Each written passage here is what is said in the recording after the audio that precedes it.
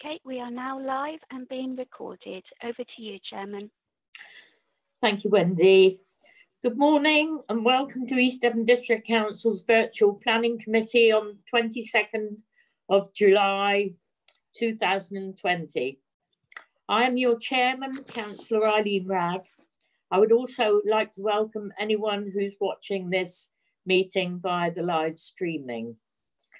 All participants here today are taking part remotely, and as well as being live streamed, the meeting is being recorded. So please bear this in mind throughout, and may I remind you to be careful with your language, as I will be. May I also remind members that the Code of Conduct applies throughout this meeting. We also reserve the right to remove and disconnect any participant who is disrupting the meeting by whatever means, and I'm sure that won't happen. At this planning meeting, it's dependent on internet connection and a power supply. In the event of a break in the internet connection or a power cut, please bear with us as we try to reconnect. After 15 minutes, if we are not able to reconnect, we will consider the meeting adjourned and reconvene at a later date. Please check the committee page on our website for details. Please make sure all phones are turned off or on silent, and make sure all microphones are muted when you are not speaking to avoid any background noise levels. Keep points short and do not repeat points that have already been made, and do not interrupt, like just a minute. If you wish to comment, please raise your electronic blue hand and wait to be called. All councillors have been sent the agenda for today's meeting. Any members of the public who want to view the agenda can do so by visiting our website, www.eastdevon.gov.uk. We will now start the meeting by doing a roll call of committee members here present. Can you please now unmute your microphone, and when you hear your name, please confirm by saying present. When you've confirmed you are present, please mute your microphone again. Sarah, can you read out the list, please? Thank you. Councillor Kim Bloxham. Present. Councillor Colin Brown. Present. Councillor Sarah Chamberlain. Present. Councillor Andrew Coleman.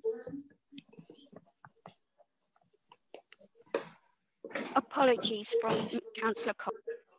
Thank you. Councillor Ollie Davey. Present. Councillor Brewster Saram.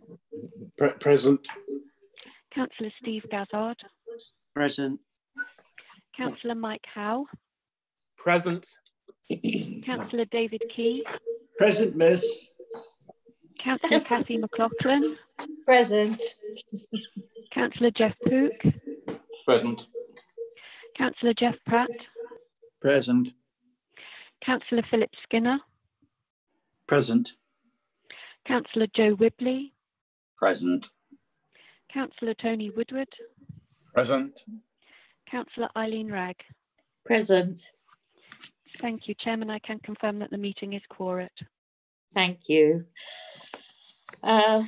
Right, the running order for today's meeting and speakers list can be viewed under agenda item 1 on pages 5 and 6.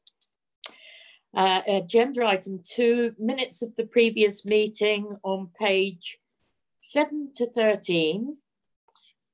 If anyone has a comment on the last set of minutes held on 15th of July 2020, please do so by raising your blue hand. If I have no blue hands raised, I will take this as an indication that you all agree the minutes of the previous meeting.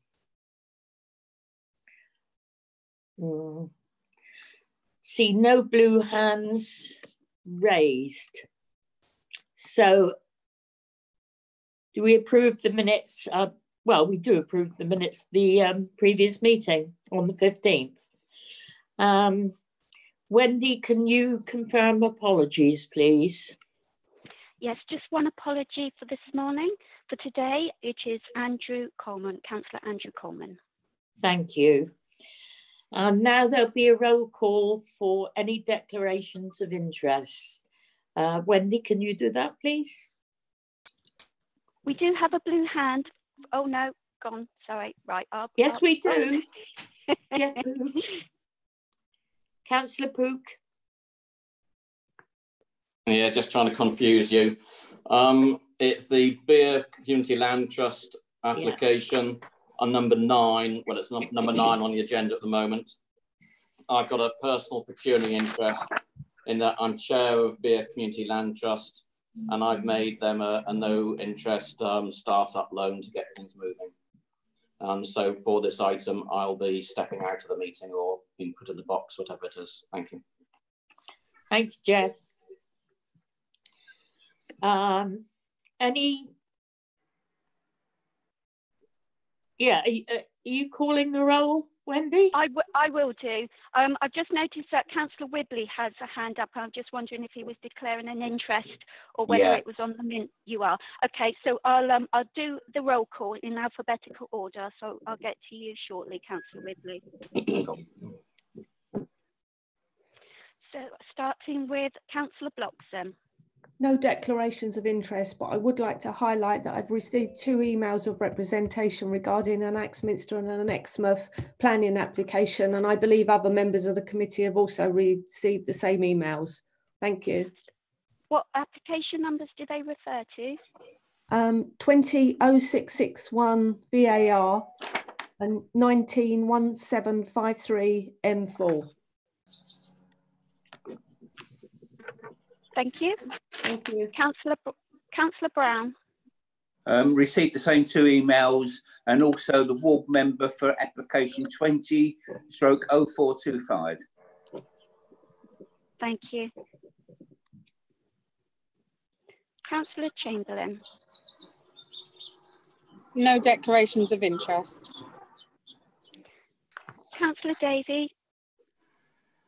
I've received the same 2 letters, and I also received a phone call from the applicant for 1753 MFUL some months ago in my capacity as a town councillor, and I'm also town councillor for that ward.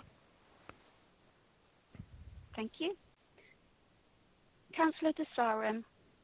Like everyone else, I've been lobbied by email on 20/0661, and I've also been lobbied by email on 191753, which everyone else has done.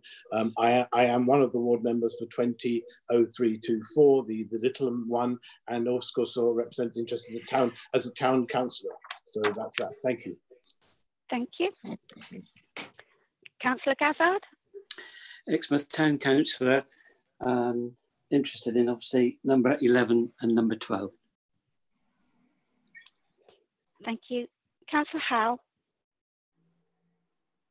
Same 2 lobbying emails as others have declared. Thank you. Councillor Key. Yes, same 2 emails and ward member for 20/0425. Councillor McLaughlin. Same 2 emails, nothing else. Thank you. Councillor Pook, you've declared yours. Have you got anything else to declare? Yes, and the same 2 emails. Thank you. Thank you. Councillor Pratt.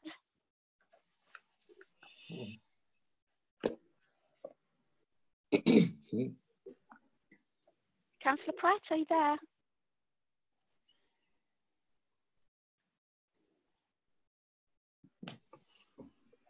I'll move on. Councillor Skinner. I'd like to just claim the 2 previous emails. Other than that, to my knowledge, I have none, but surely if something comes up, I will let you know in due course. Thank you. Thank you. Councillor Wibley. In receipt of the same 2 emails, Exmouth Town Ward Councillor as well. And in respect to 191753, I have played music in the pub on numerous occasions. Yeah. Thank you. Councillor Woodward. Yeah, the same 2 emails. That's all. Thank you. Councillor Ragg. Same 2 emails, and ward member for 191753 Selms Fun House, Exmouth Town Ward. Thank you. And then we're going back to Councillor Pratt. Do you have any declarations?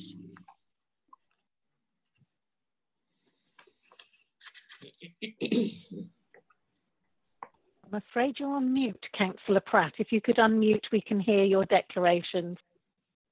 Sorry, Chair. No declarations other than the 2 emails. Thank you. And that's the end of the declarations. Thank you, Wendy. Item 5, matters of urgency. There are no matters of urgency, but there is something that I did promise one local resident that I would raise.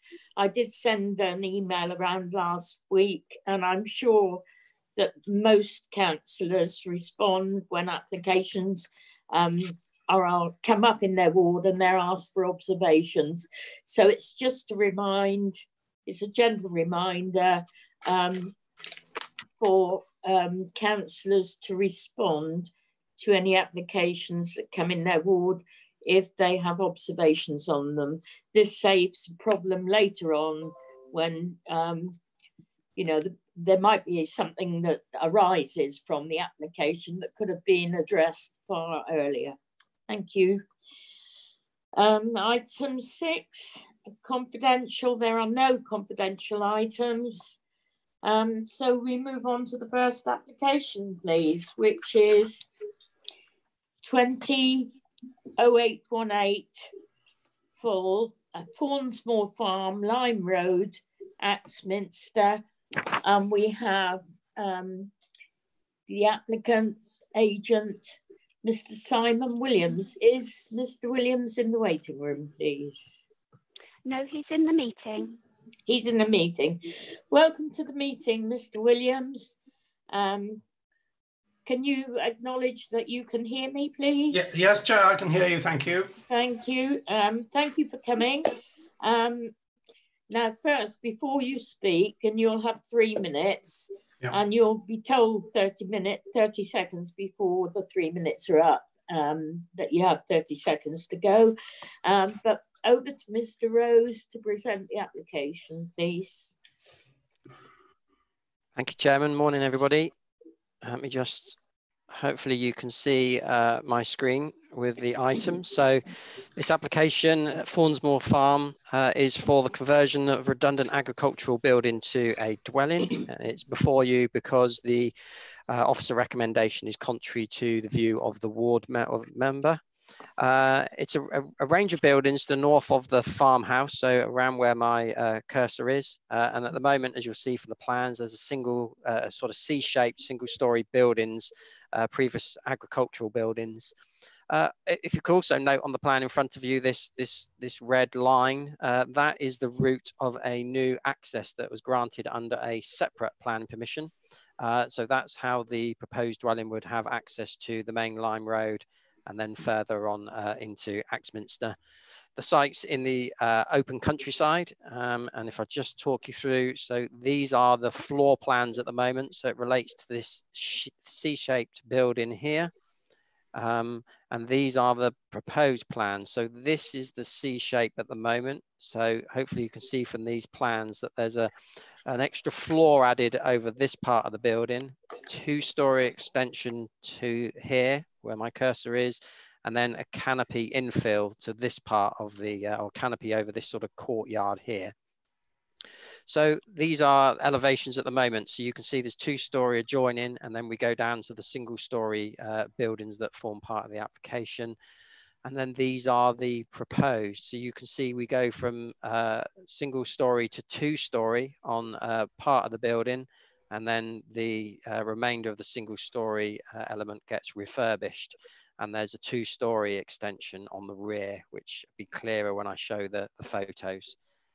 So these are the photos of the existing, so you can see traditional agricultural buildings. So this would be refurbished. Canopy would be put in here to cover this sort of courtyard area.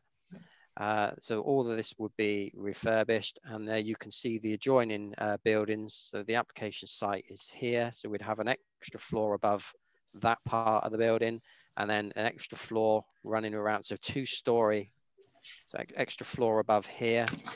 And then when we get to the back, we would have 2 stories coming along here and a 2-story extension. So if you imagine this 2-story element projecting out over this part, and then a 2-story extension on the rear here.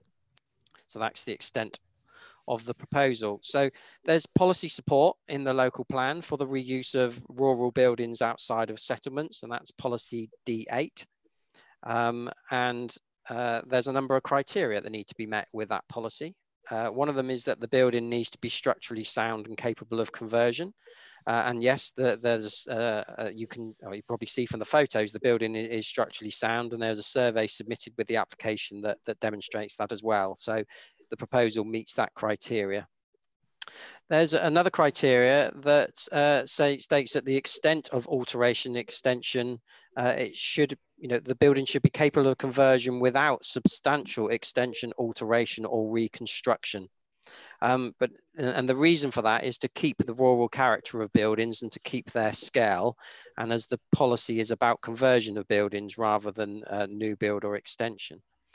In this case, given the 2-story elements that's proposed here, we've got quite a sizable increase in the floor space, not quite double, but quite a sizable increase in floor space, and therefore a significant alteration to the appearance of the building. So changing from these 1-story barns to part 2-story. And whilst the materials are traditional, that alteration changes what was a functional agricultural building into more of a residential character. And it's considered that those extensions are substantial, and therefore that fails to meet that criteria to D8, where it says that we shouldn't be allowing substantial extensions and alterations. The third criteria to the policy is about the bulk and design of the building being in keeping, and I've just mentioned that the extensions here would add to the bulk of that building, so and change the agricultural form. So it's not considered that the proposal complies with that criteria. In terms of the further criteria, there's one on traffic, where there'd be ample parking and good access to the site, so the proposal certainly complies with that criteria. Another criteria is it shouldn't undermine the agricultural enterprise. The proposal won't do that. And the final criteria is related to accessibility. Whilst the site is outside of a built-up area boundary, it is within walking distance of Axminster. That new access gives good pedestrian links down the Lime Road on footpaths that are lit. So from a sustainability location point of view, the application is considered to comply with that part of the policy. So the main issue here that hopefully you've seen from the report is whether the extent of the alterations proposed are acceptable, bearing in mind the policy requirement not to allow substantial extension and alteration.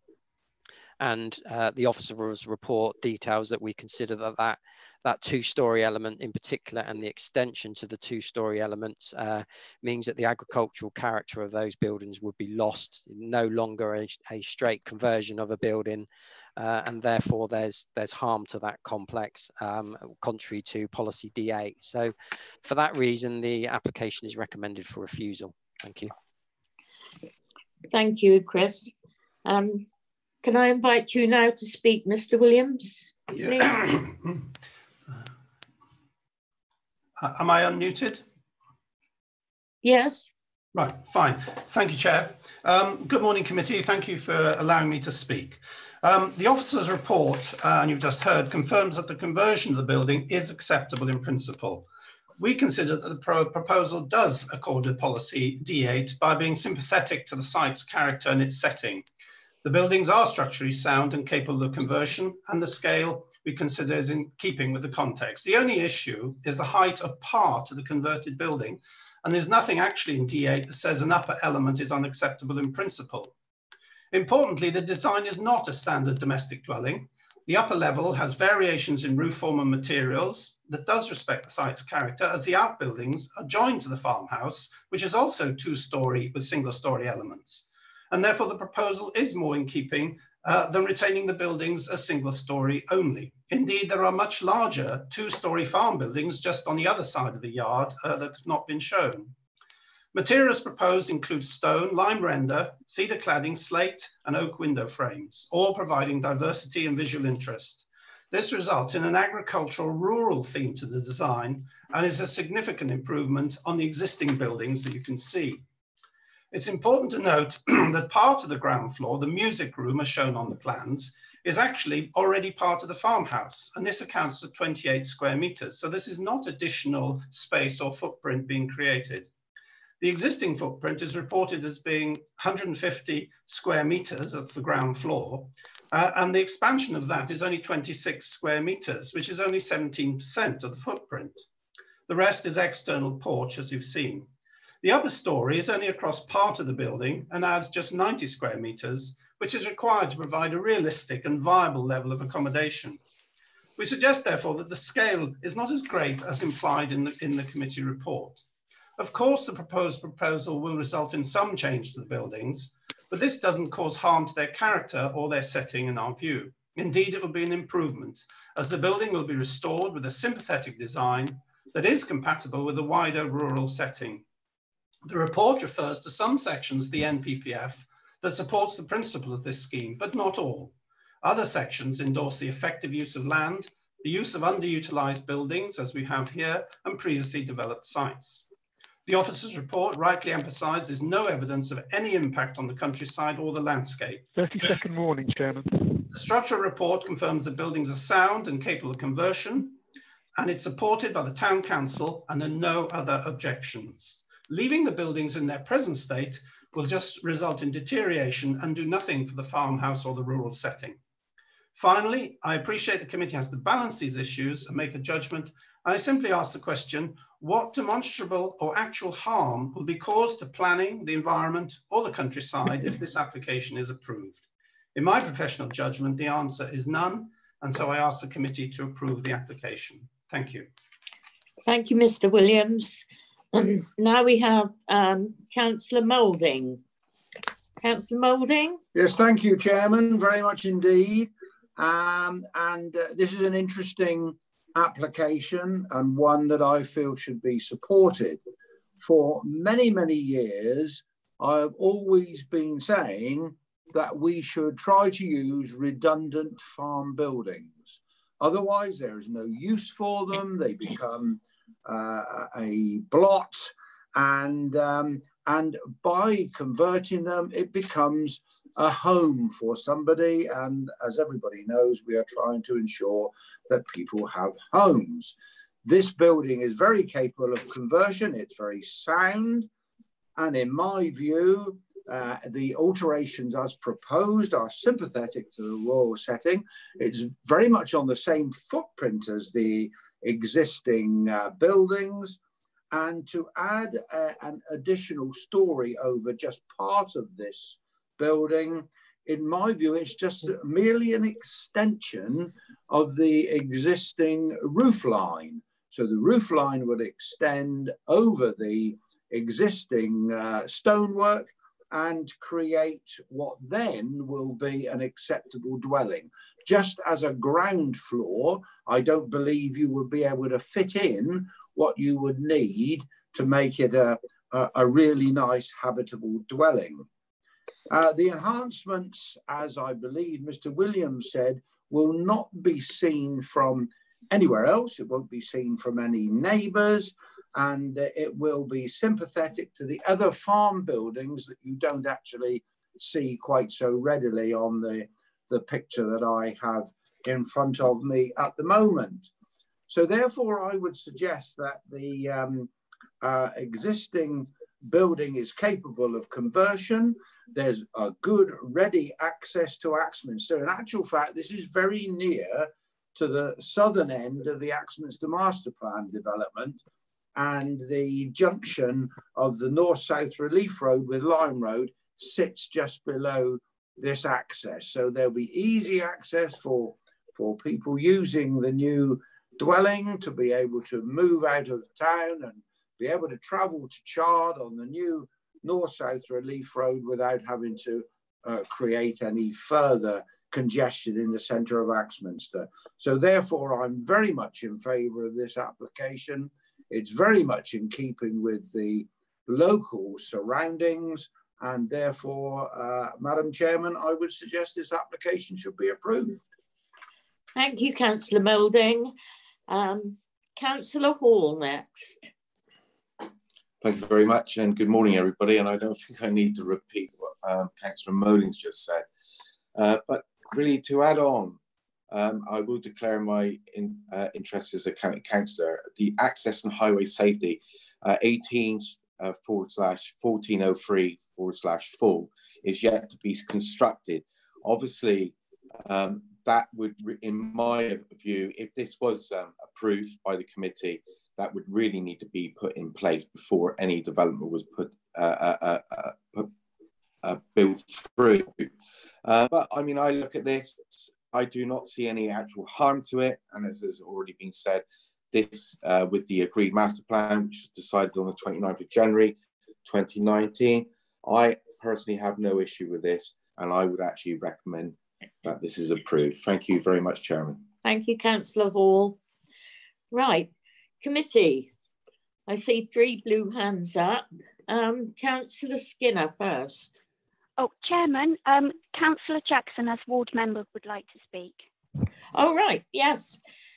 Yeah, Councillor Jackson. Many thanks, Chair. Yeah, I've just got a couple of points on this. I don't want to go over things that my colleagues have said, but I also share concerns that if this is approved, that the access road on the other application really ought to be a condition that that's delivered first. And also the ecological impact, I think there needs to be conditions in there to mitigate the issues around bats. So there is those elements. But those aside, I really welcome the debate from the committee. I'm very aware that that there are issues that fall outside of the local plan and NPPF. And with the absence of a neighbourhood plan that might give weight and facilitate delivery of certain developments like this in what is effectively quite a remote area, I feel incredibly torn on this application. And the local plan itself is due for review. So I think a healthy debate on this would be sensible. And I do also recognise the applicant's efforts to ensure that the plan is as in keeping with the existing properties there as possible. So I just wanted to make that comment. Thank you very much. Thank you, Councillor Jackson. Right, committee, Councillor Skinner. Thank you, Madam Chairman. I've read this report with quite in some depth and taking it on board as to for what it is. And in fact, I always believe that I do believe that the very existence of a planning committee is for applications such as this. The way the report has been written extremely well. I think the officer's recommendation in coming up with the recommendation that they have, with the policies that we have in place, on balance, they were probably right in what they're saying. But I'll go further. And by going further is, as far as I'm concerned, looking at this application on balance, when you look into the benefits that could come from this application, I actually think that I'm going to be supportive of this application. I'm going to be supportive of the application because I've been very much in support of barn conversions for farm buildings, redundant farm buildings, in coming forward. And what was always the big issue for me is how they're converted. So they still have the fenestrate of looking like still the farm buildings. I believe the application has achieved that within this application. I actually believe that the location, as closely as it is in walking distance to the shops and whatever, is actually a benefit that you don't usually get with farm buildings, as far as that's concerned, old farm units. So for me, I think there are many things that this hits. I don't think it's too big. I think in going up the way that it is, because the buildings are what they are, the application works extremely well. And no doubt they've worked very hard with the officers. The officers have been in a difficult position on the scale of the building. I think what the benefits that come from this application are far outweighed, and I mean far outweighed, by any detriment that would come from an application as this being successful. What I would like to do, Madam Chairman, if I would, I'd hear what other people have to say, but I'm very comfortable with recommending this application for approval. I'd like to second that, Madam Chairman. Who's that seconding? Councillor De Saram, if possible, please. Okay, thank you. So we have a proposal and a seconder. Now, Councillor Davey. Thank you. I'm not going to go on very long because I have a feeling that the committee is minded to approve this application. And I do sometimes wonder if the officers pop in applications like this just so we can feel good that we've overruled the officers for once. On policy D8, I can see the reasons for that. You can't have people saying, well, there's a chicken house there which we'd like to convert and all we need to do is build a house on it. So it wouldn't, you know, be a good idea. There's a very good reason for that policy. And there is some a substantial alteration, I suppose. But the buildings would not be viable otherwise. It's only a 2-bedroom property. If this was being turned into a 5-bedroom property and involved substantial building, then I could see that there would be a problem with that. But it's really not viable unless you add that little bit of extra space. And to me, it is quite a small extra space. As has already been pointed out, the farmhouse is already 2-storey, so I don't think it would be out of keeping. And it looks to me like a very sympathetic restoration of those buildings. It's in a sustainable location. There's no argument about that, even though it is technically in the open countryside. In fact, I think it's closer to Axminster than I am living in Exmouth, and I'm not even on the edge of it. The access, I don't think it necessarily needs to be made contingent on approval of the other access, although I can't see any particular reason why that would be refused. But there's presumably access to the farmhouse already, so I don't see why we need to make it contingent on that access. So for all those reasons, I think this is a bit of a no-brainer. Thank you, Councillor Davey. Councillor De Saram. Thank you, Madam Chair. Yes. Thank you, Madam Chair. I'm happy to support this application because, as has been said, there's going to be no significant harm on the countryside, and it's going to be an improvement. And also I draw members' attention to when I read the report, page 10, which said the background, which said that prior approval has been granted for the change of use of the 2 modern farm buildings to the south under permitted development rights. So clearly the buildings are redundant, and if we make this decision today, it would obviously, as Councillor Skinner has said, the benefits would definitely outweigh any negative effects. So that is why I'm more than happy to be the second of this proposal. Thank you. Thank you. Councillor Key. Thank you, Madam Chairman. Yes, I mean, these buildings, I mean, are tucked in where they are. They are no longer any use for agricultural purposes, as one could see, because with machinery nowadays, it's absolutely out of the question. You'd have to probably demolish half of the walls there to be able to get in with the machinery.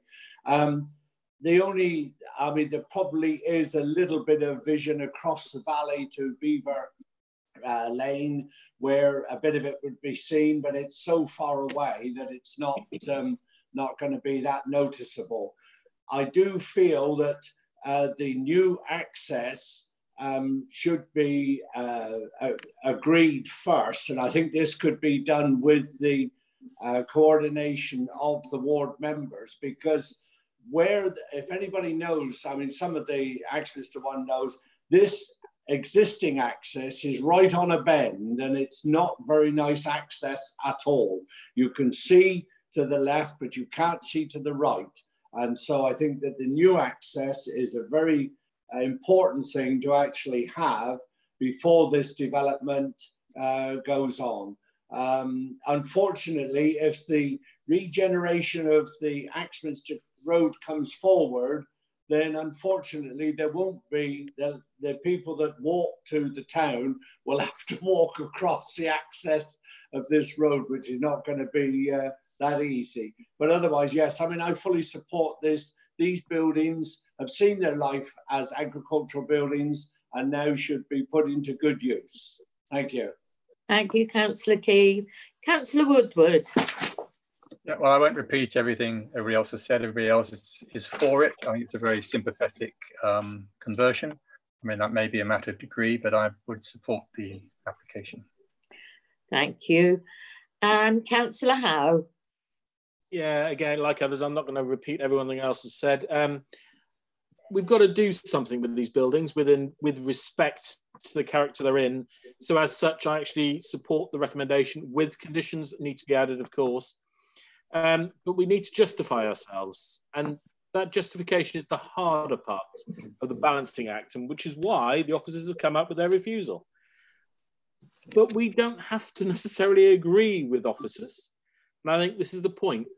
I don't believe the alterations are that material. I don't believe it harms the character or the nature of the building. And with the right materials and everything else, I don't believe the domestic appearance, as the officers say, will be fully evident. It is a redundant, lovely old redundant building, which should be kept and maintained in a strange way. And by putting it to practical use with a small scale building, I think it's the best way to maintain the countryside and make it live and carry on living.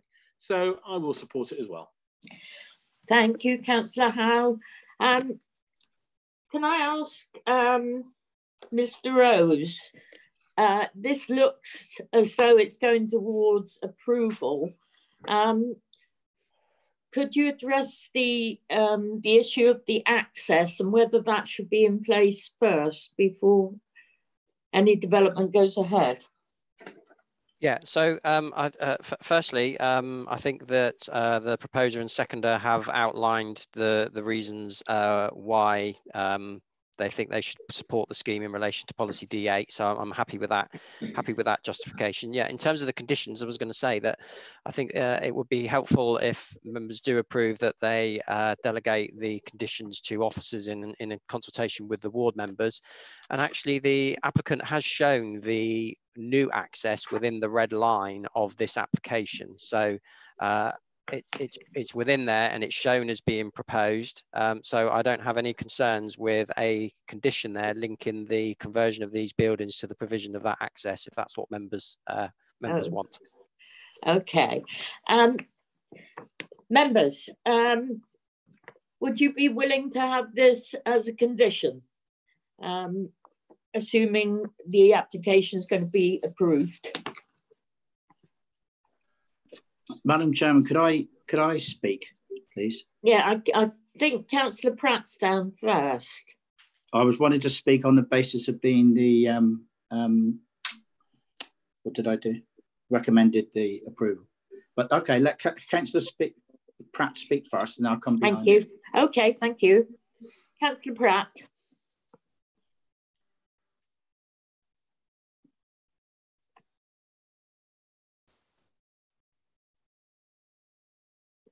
Councillor Pratt, you're on mute.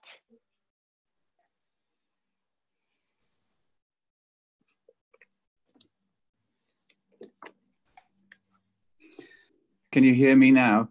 Yes. Sorry about that. I just wanted to say that I would support this application along the lines of what's been already discussed by the other councillors, despite the wording in policy D8. But I think there must be some discretion in dealing with these policies. And maybe that's something we should look at when we next deal with the local plan. Thank you. Thank you. Back to you, Councillor Skinner. Thank you, Madam Chairman. As far as the road and the conditions that you want to put on them, I don't really see the benefit in that in one sense. I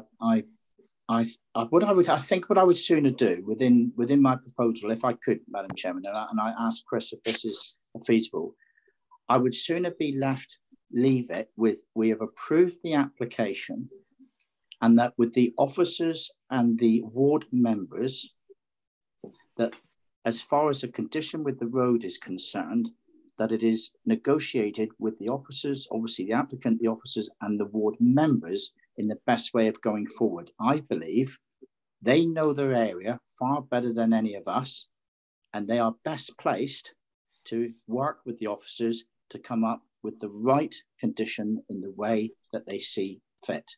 And I don't have a problem with that, because I'm not particularly fussed whether there's a condition on putting the road in first before they start the development or not. I don't think that necessarily works on a scheme of this scale. It's a small scheme. It's not a big housing scheme. It's a small scheme.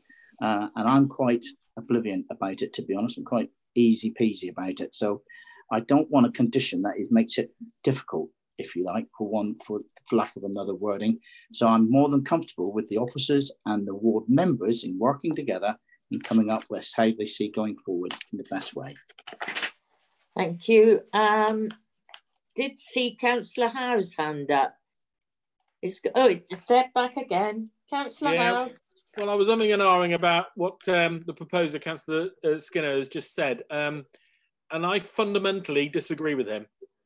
Having heard Councillor Hall and Councillor, I've forgotten her name, sorry, the other councillor from Axminster, Jackson. Terribly sorry, Councillor Jackson. I'm having one of those days. I need more coffee. Both say this is fairly essential, the access. It was applied for previously, so the applicant obviously agreed it was needed.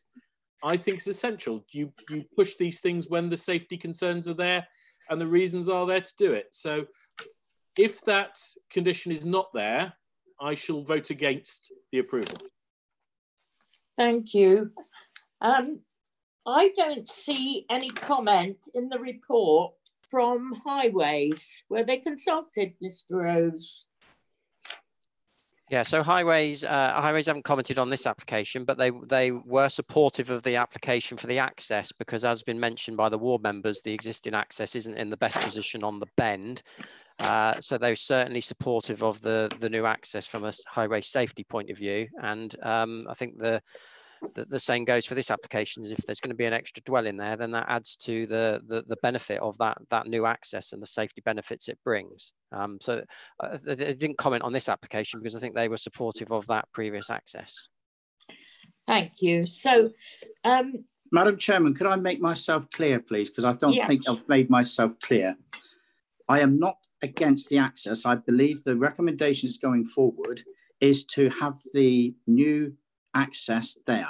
I'm not saying that. What I was saying was that there was a comment from Councillor Jackson that the access should be put in first. That was my only comment. I'm not commenting whether I believe in having the access. My only comment was whether the access came first before they did any other development. And on that point, I was saying I was easy. I was not saying that we don't need to have this access at all. That is not what I was saying. So I want to be clear. I'm going with the application with the access. It was whether or not the access came before the development or not. That was my point.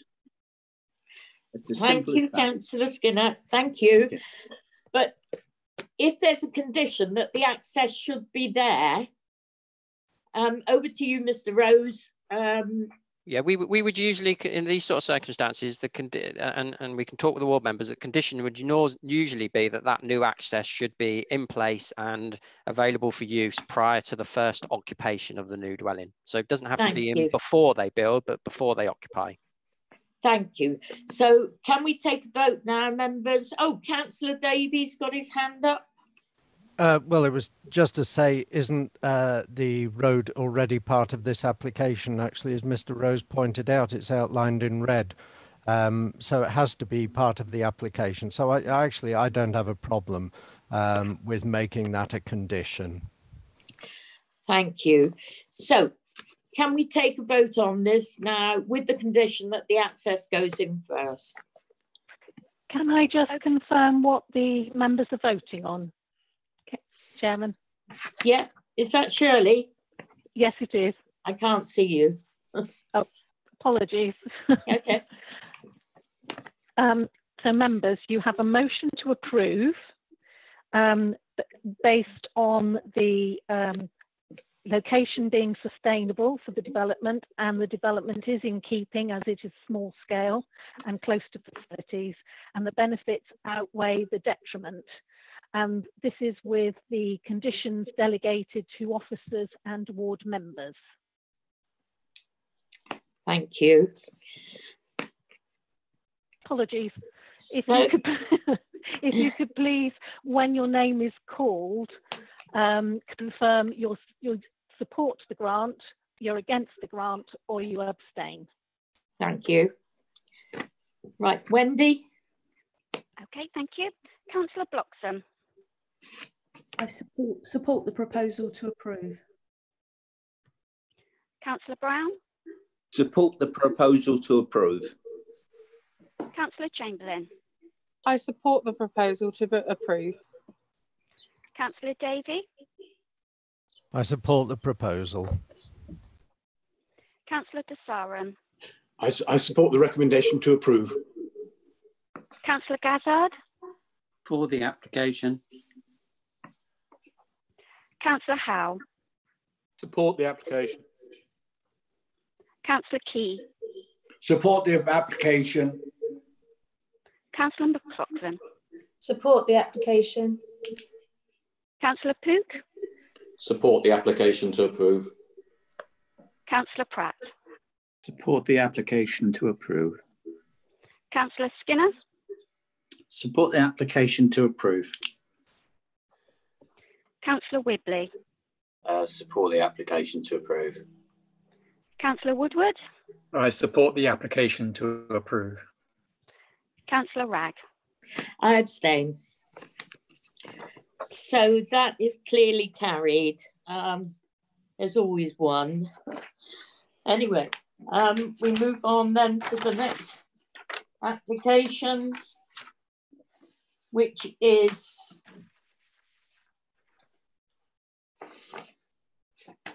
here it is on the bottom of the page.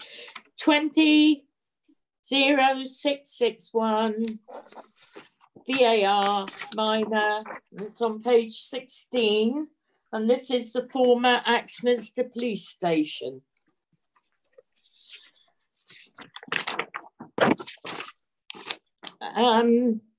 Mrs. Tasker has registered to speak. Is she in the meeting, please? Yes, hello. Hello, Mrs. Tasker. Welcome to the meeting. You will be allowed 3 minutes, and you'll know 30 seconds before your 3 minutes is up. But before I ask you to speak, we'll go to Mr. Rose to present the application, please. Thank you, Chairman. So this is an application for a variation of plans to a 2019 consent, and that 2019 consent on this site granted 8 dwellings. So we're the former police station, so right near the school, quite central to Axminster in the built-up area boundary. And the 2019 scheme approved 5 dwellings at the front here, 3 at the back, and you could see from the green on this plan that there's a number of trees and open space on the site. So this application relates to variations to the heights of these buildings here at the front of the site, so those 5 units. The application is before you because it's contrary to the view of the ward member. As I say, principal's already been granted and the site's well located and sustainable in Axminster. So the proposal relates to these 5 units here that you can hopefully see on the screen. And it's to raise the height of this end unit and these units by ½ a metre. So you might be able to see on the screen a dotted red line. That's the height of the buildings as already approved.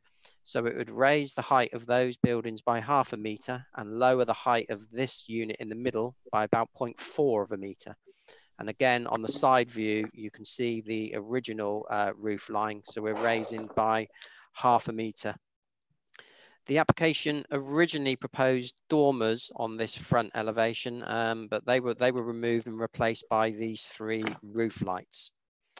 And there's no changes to the other 3 dwellings on the plot, which are proposed back in that location. So this is the location here for that block of 5 units.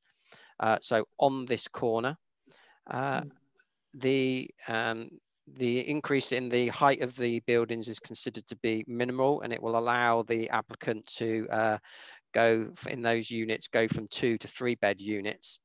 And as I say, we got the dormers removed because there is some relationship with the property here to the left. So the dormers were removed and replaced with Velux windows. As I say, the principle of development is established and okay. In terms of that increase in height, it's not considered that 0.5 metre increase in the height of those buildings will be recognisable from the street scene, certainly not harmful to the visual amenity of the area. And in fact, one of the units, the roof's being lowered. And in terms of that amenity impact, you'll see from the report that there's 13 metres from the front of the properties to the boundary, 24 metres before you get to the closest house, although you can see there's a slight levels difference. But at those distances, and given that hedge in between, and the removal of the dormers, it's not considered that there'd be any harmful overlooking or detrimental impact on the amenity of this property opposite. Because there's an increase in floor space, there's an associated legal agreement that would be needed with the application, because in this part of Axminster, for this size of scheme, there's a contribution towards affordable housing required, and the increase in floor space means there's a slight increase in the contribution over the previous scheme that was approved. So to summarise, the principle's okay. It's already been established. The scheme is very similar to the development that's already been approved. It's just raising the ridge of 3 of the units by 0.5 metre to allow the use of the roof space, and lowering of the other unit by 0.4 metres. That's not considered to have a detrimental impact on the street scene, and it's not considered to be any more harmful to the amenities of these properties on this property on the other side of the road. So due to that, the application is recommended for approval, but subject to conditions and that legal agreement to secure the increased affordable housing contribution. Thank you. Thank you, Mr. Rose. Now, Mrs. Tasker, would you like to begin, please? Yes, good morning, everybody, and thank you for this opportunity to speak. I won't take up much time because the officer report is very thorough, and that presentation was also very thorough. As the officer has explained, it's proposed to make minor changes to the roof heights of the terrace of 3 dwellings to raise the ridge of some and lower that of others. This would enable the provision of roof accommodation within units 1 to 3 to provide an extra bedroom. The proposed change makes better use of the site, offering slightly larger units and so a better standard of accommodation that would be more suitable for families. We originally submitted plans showing the 2nd floor to be served by a dormer to the front roof slope of each unit, but we discussed the neighbour concerns with the planning officer, and so we amended the scheme to swap the dormer for a roof light. So roof lights both to front and rear are proposed now, so there can be no concern of overlooking from the accommodation in the roof. And as you had explained, the separation distance to the houses opposite on the west side of Lime Close is approximately 24 metres. That's from house to house. Your conservation officer raises no objection, advising no harm to the setting of the nearby listed buildings to the west or to the character and appearance of the approach to the conservation area. And we are in full agreement with the conservation officer's request for conservation style roof lights flush with the roof. I hope that you will feel able to support this application, and thank you very much for your time. Thank you. Thank you, Ms. Tasker. Call upon the ward members now. Councillor Moulding.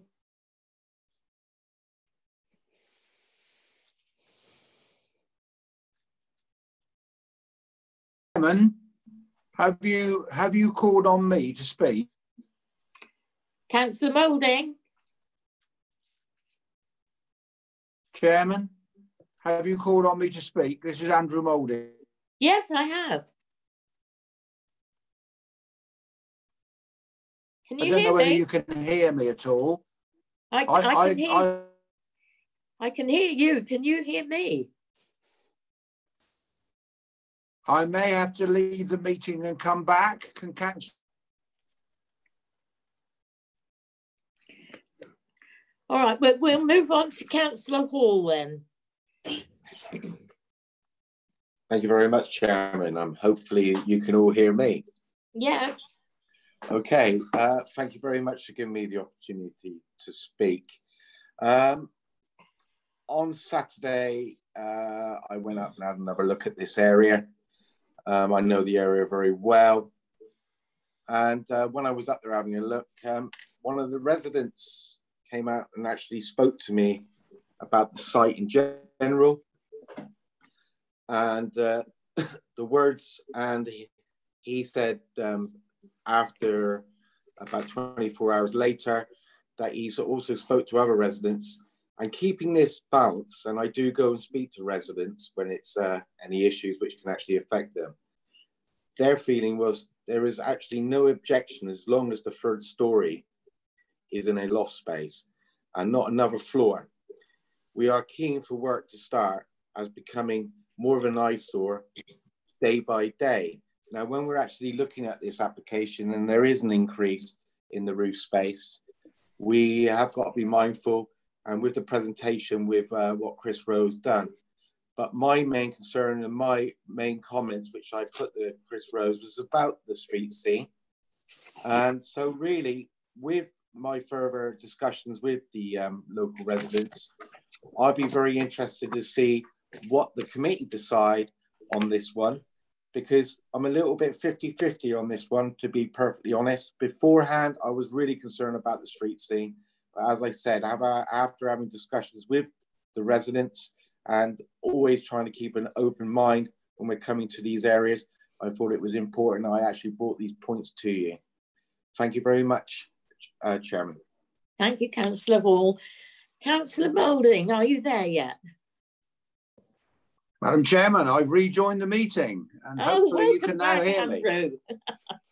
Could you hear me before? Because I couldn't hear you. We could hear you. I don't think you could hear us. I couldn't hear anything. Right, No. here we go. And I didn't hear what Councillor Hall said. So this is completely independent of Councillor Hall, my colleague in Axminster. You can see from the picture in front of you, that's the Magistrates Court, a single-storey building, as is the police station. And those are the buildings that will be demolished to make way for this development.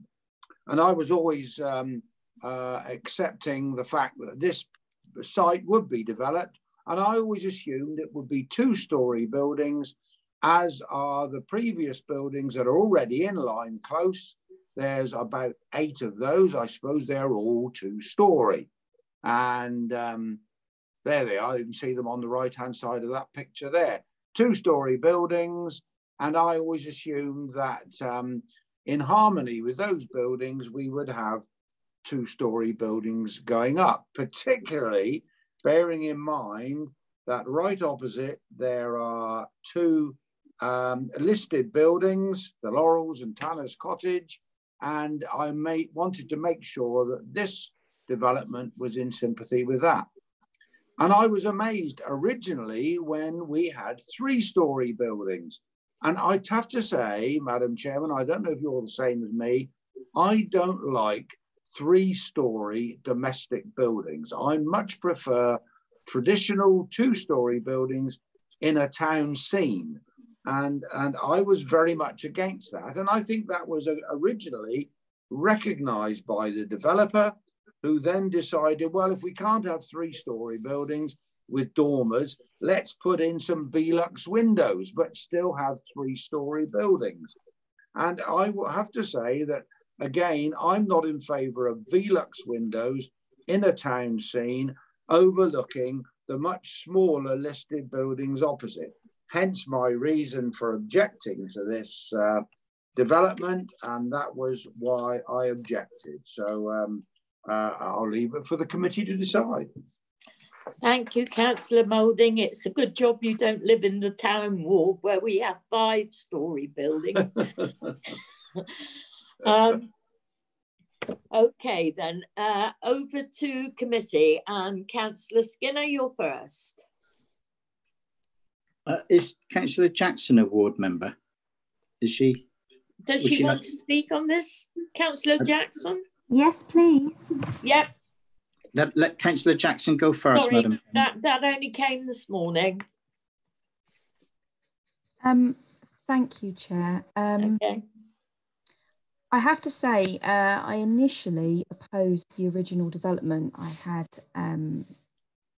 concerns about overdevelopment. I have concerns that this is abutting the conservation area, and I didn't want to detract from the overall character of the area. And as my colleague Andrew Moulding has also mentioned, the adjacent properties are 2-storey properties. So I'm comforted to see that the applicant has changed the dormer windows for roof windows. That's great. And I've got to acknowledge that. However, I do think we need to be conscious that with the additional bedrooms comes additional occupants, and with additional occupants comes additional parking, which for me, given that I had concerns that this was overdevelopment in the first place, that really just emphasises that. So if I'm looking at this particular variation in isolation, and I'm removing that from my initial objections, I feel quite torn, and I do welcome the committee's debate.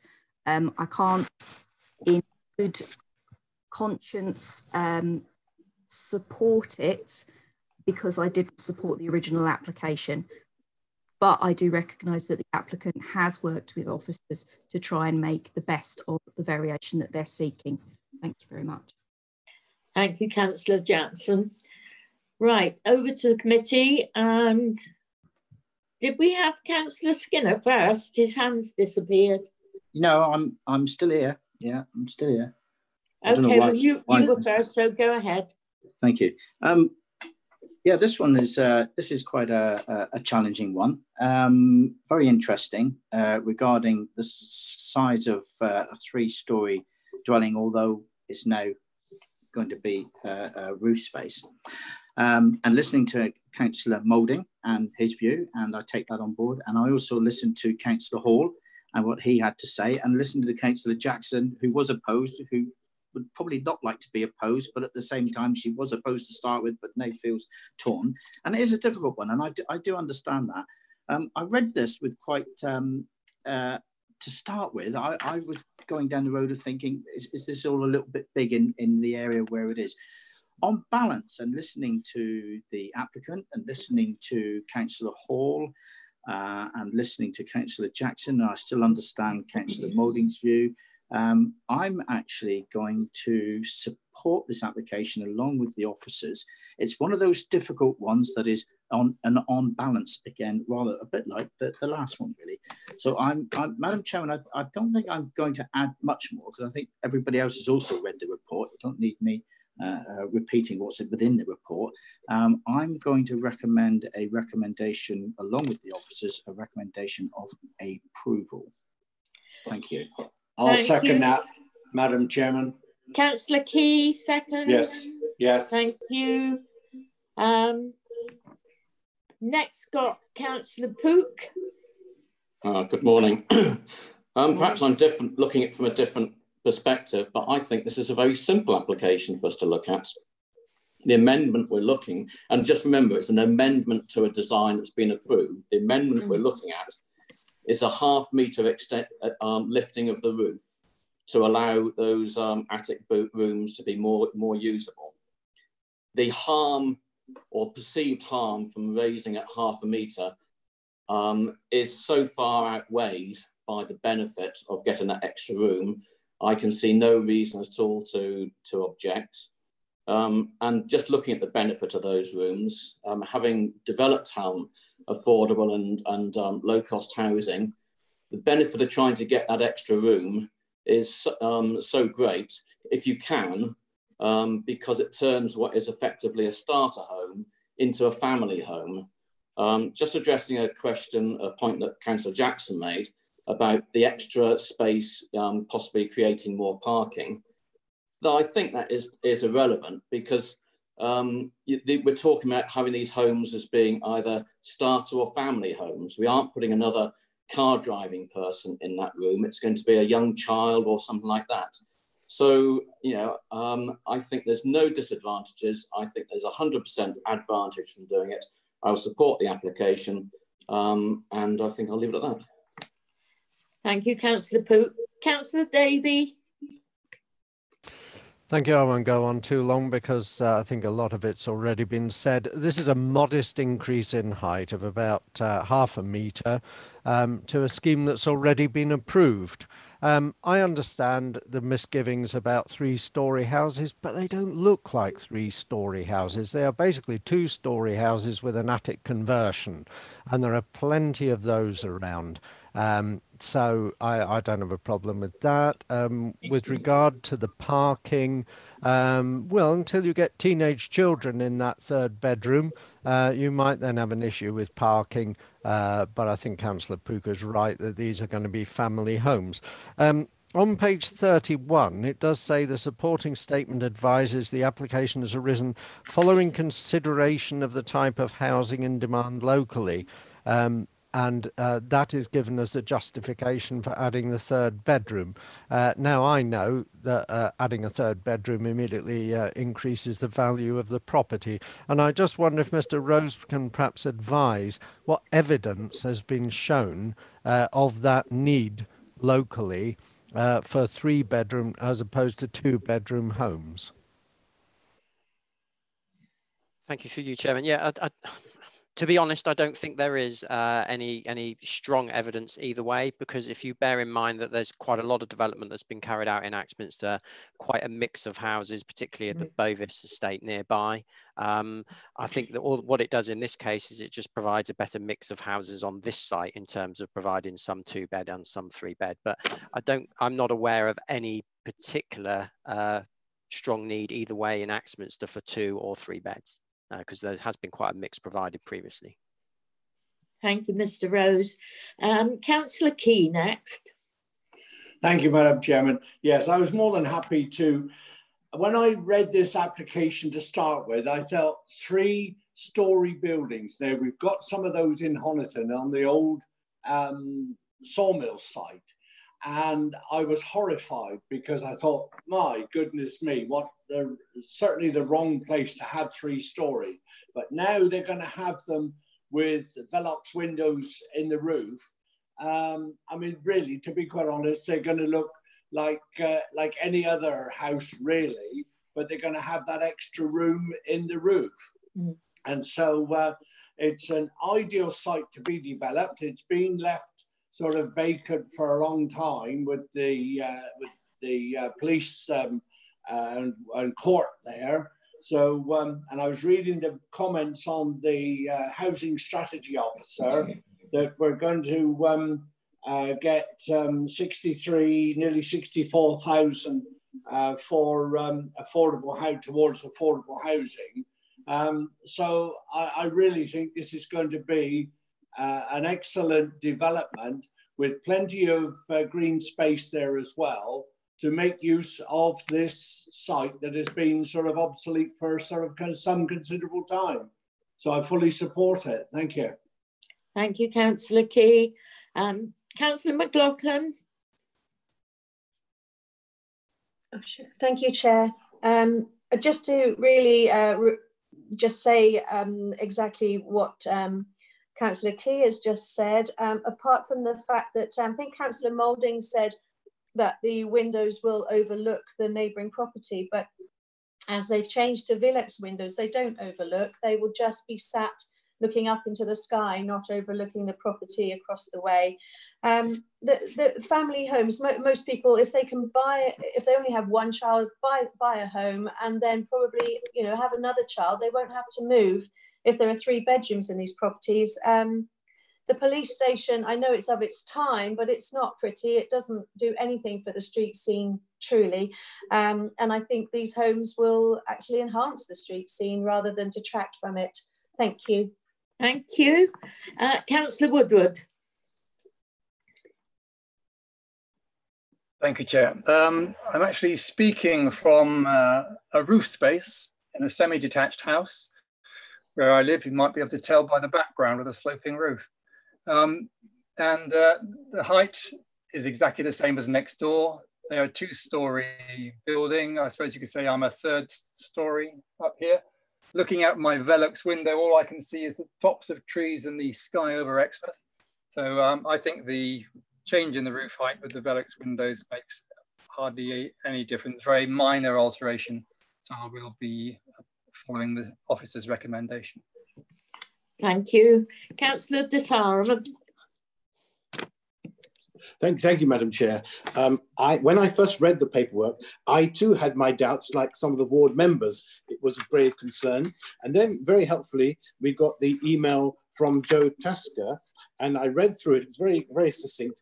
And I was particularly struck by the fact that she said that the proposed change makes better use of the site, offering slightly larger units, more suitable for families, and thus meeting local housing demand better. And also that the fact that she indicated that the conservation officer raises no objections. So for those reasons, I too, like other colleagues, am mindful to go along with the recommendation to approve. Thank you, Chair.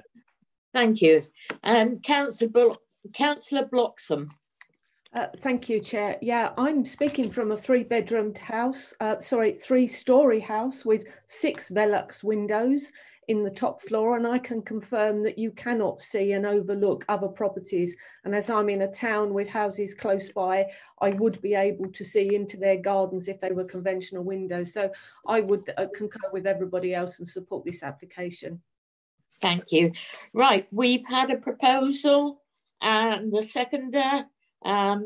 Councillor Skinner proposed, Councillor Key seconded. Can we take a vote, please? Would you like me to confirm? Yes, Shirley, can you just read out? Yes, members, you've got a motion to grant planning permission subject to the conditions listed in the report and completion of a deed of variation to the original Section 106 agreement, so it links to the new permission and to cover the increase in contributions towards off-site affordable housing provision and management of the on-site open space. If you could please confirm when your name is called your support for the grant of permission, or against the grant of permission, or abstain. Thank you. Thank you. Wendy, over to you.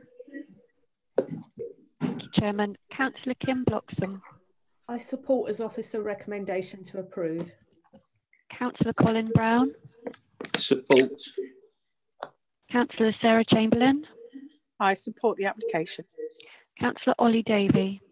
Support. Councillor Bruce De Sarum. Support the recommendation to approve. Councillor Steve Gazzard. For. Councillor Mike Howe.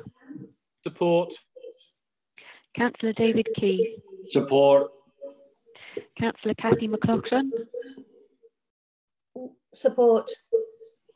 Councillor Jeff Pook. Support grant to approve. Councillor Jeff Pratt. Support. Councillor Philip Skinner. Support the recommendation to approve. Councillor Joe Whibley. Support. Councillor Tony Woodward. I support the approval. And Councillor Eileen Wragg. I support. Thank you, members. And can I thank Ms. Tasker for giving such a concise presentation. Thank you. Thank you for coming. Right.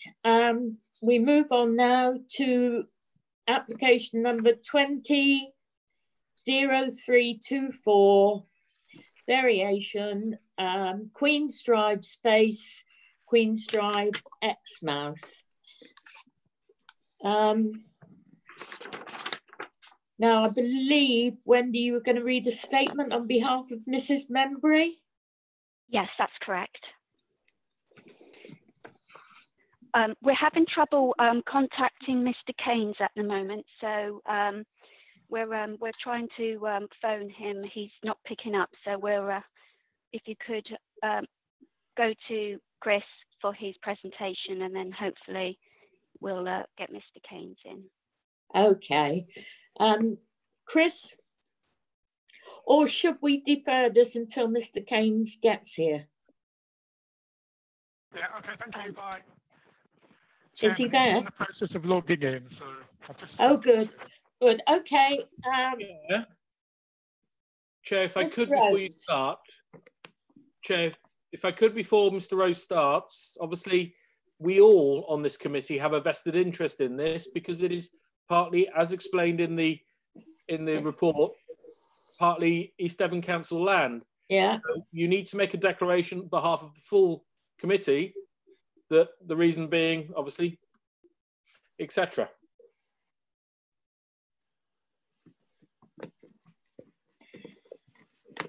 Okay, over to Shirley for that one. Shirley, do we need to? I would have thought it was obvious.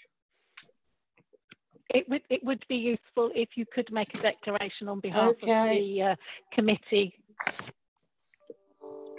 Okay, do we do that individually then? No, it should be sufficient for you to do it on behalf of everybody. Thank you. So everybody in agreement with that? We all have an interest. Yes, thank you. Okay, Mr. Rose. Thank you, Chairman. Yes, we've got an application here that's for a variation of plans to a previous consent. So previous consent granted for the water sports centre down on Exmouth Seafront that most people will be aware of. And this proposal is to put a retractable glass canopy roof over a previously approved terrace. And there are a couple of fenestration changes and also a change to the car parking layout, which results in the loss of 2 spaces, but the introduction of 2 electric charging points. As has just been mentioned, this application is in front of you because East Devon District Council has a financial interest in the land and what's been happening there. So in 2018, consent was granted for a new water sports centre on the site, and that's currently being constructed on site. And this is the layout for that. So you had the main water sports centre here, you had a couple of retail units, and then you had the parking area and a substation. So we're right on the seafront in Exmouth, and this proposal mainly relates to this area here, which is to put this retractable roof over and that's this here, over the external terrace to allow that restaurant area's terrace to be used, well, all year round, or at least more than if it didn't have a roof over it. The site's in the flood zone, which I think were a couple of objectors has mentioned, but the issues of flooding were addressed as part of the previous application. And we've got a water sports centre here, so there's no vulnerable uses. So it is appropriate for such proposals to go in a flood zone. So the main issues are the visual impact from this canopy, the visual changes to the building, the loss of the spaces, and any amenity impact. So if I move on, this is the side elevation. So you can see here, this is the retractable canopy, nothing else changes to the proposal. And it's probably better in these views because you can see the extent of the canopy here. So all the rest of this, the bulk of those buildings was already approved. So it's this change to this canopy here that we're looking at. And given that it's viewed against the existing building and it's retractable, it's not considered to result the visual impact considered to be acceptable, particularly when you weigh it against the business benefits that are going to be provided to that restaurant from having this additional space, particularly at the moment, given the impact from coronavirus. And again, you can see the elevations and it relates to this part of the building there. And again, some more images of what it would look like, and you can see that it does fit in with the existing building. And this is the building under construction at the moment. So this is where the terrace area will be, and the retractable canopy goes on this area there again. And so you can see it better in this image there. And looking back, you can see the relationship to the closest residential property. So as I say, the visual impact's acceptable and minimal. There has been a concern about light spill from the terrace, but there's a condition on there to ensure that we can control that. The visual changes to the building are really just put in some louvers over the windows. So that's minor changes and positive in terms of the sustainability of the building and keeping out heat or keeping in heat. There is a loss of 2 spaces proposed to the car park, and that's to access this substation here. But the loss of those 2 spaces isn't considered to be of any great harm. There's more than adequate spaces to serve this development, and members will be aware that as part of the wider scheme, there's a public car park proposed on the approved even on the other side of the road. And the other change is the introduction of 2 electric charging points right next to the building, which again is also a positive to the scheme. And finally, you'll see that there's an appropriate assessment attached to the report. So as with the previous application, we've liaised with Natural England to ensure that any impacts on the estuary from additional use has adequate mitigation. So the proposal is recommended for approval. A small changes to the previous consent. There's no harmful visual impact, no amenity impact. We've got conditions to control the lighting and the substantial distance to the nearest properties. And on top of that, there's positive economic and business benefits from having this extension or this canopy over the external terrace to allow its use throughout the year. So for those reasons, the application is recommended for approval. Thank you. Thank you. Just one point of clarification, Chris, if I may. Yep. On page 95, impact on highway parking layout, it says the applicant's agent has also clarified that the car park would be for public use and not be a private car park for members only. And further down, it said there's no planning justification to insist that the car park be open to the wider public. So are we to assume that if somebody is a member of the public is parked there to go elsewhere, that they would still be allowed to stay there over a restaurant customer? Sorry, yeah, I don't think I don't think the report makes that clear. As far as I'm aware, that the car park would be used, is available for people that are using this building. So if the public are using this building, they can use the car park, but it isn't a car park that can just be used by the public who aren't using the building. And for that purposes, there's a car park on the opposite side of the road that's been consented. So sorry if that was unclear. Thank you for that clarification.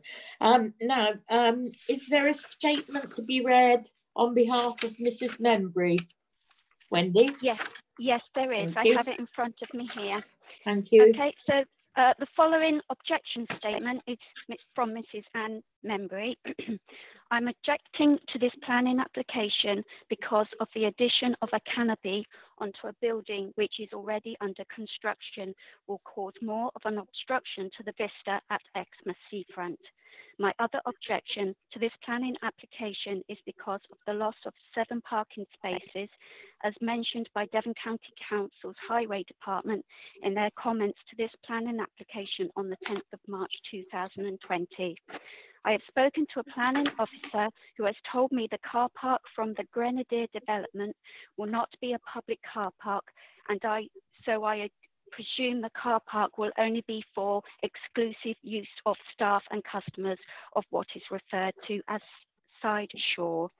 As this development includes a restaurant, cafe, water sports building and retail outlets, there will obviously be a need for a lot of car parking space for staff and users of this development. And with the loss of 7 parking spaces, it will probably be necessary for staff and users to occupy some of the East Devon District Council public car park spaces. Public car park spaces are already becoming limited at Exmouth Seafront and often become full because of the increase of visitors to the seafront.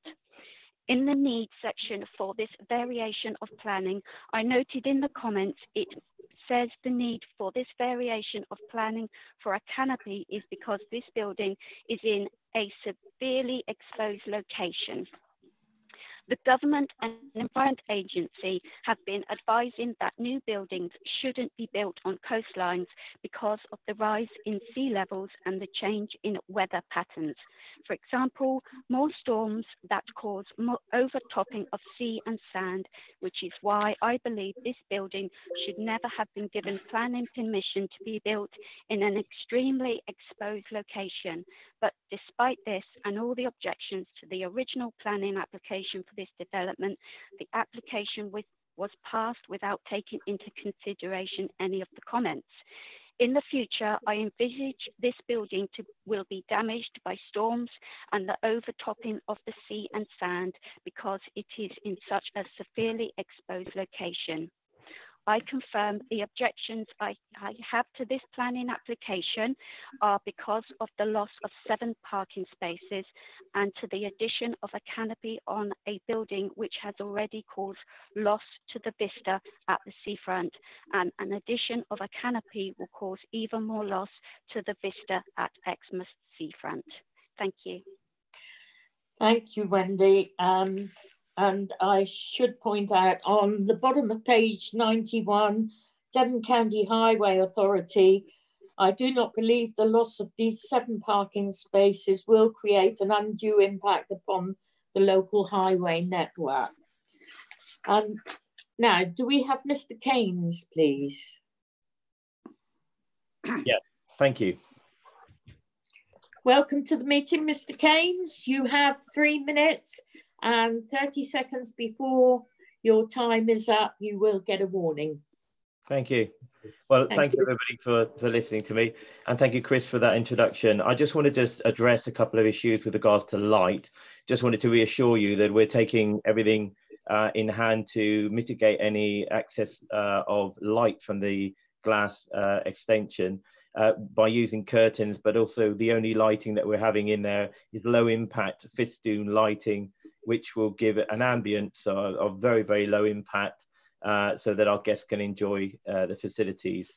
The other point I wanted to make out is the benefit, and the reason why we're doing it is simply to extend our ability to use that area, not just through the summer, but also into the winter. I think the wind is an issue there, so we have concerns with regards to tables and chairs and umbrellas for sun protection for our guests.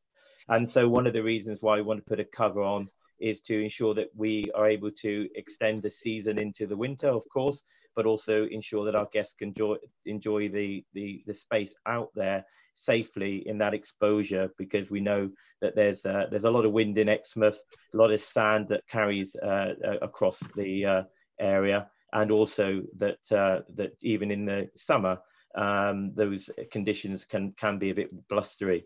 So that's also going to allow us in this critical time where table space, we need to now exert 1 meter distance between each table. So having this additional space will also help the viability at this particular point of the project to enable us to profit from as many tables as we can to pay back the rent that we're looking to pay. But overall, we welcome this extension and your consideration for it, because I think it will enhance the scheme and also bring a lot of enjoyment to our guests that'll be dining in a really modern and up-to-date environment, which will complement the work that's ongoing, and Exmouth, which is definitely on the up, and a great area for people to come and visit and enjoy seasonal and also regional foods at the facilities. Thank you very much for your time and consideration. Thank you, Mr. Keynes.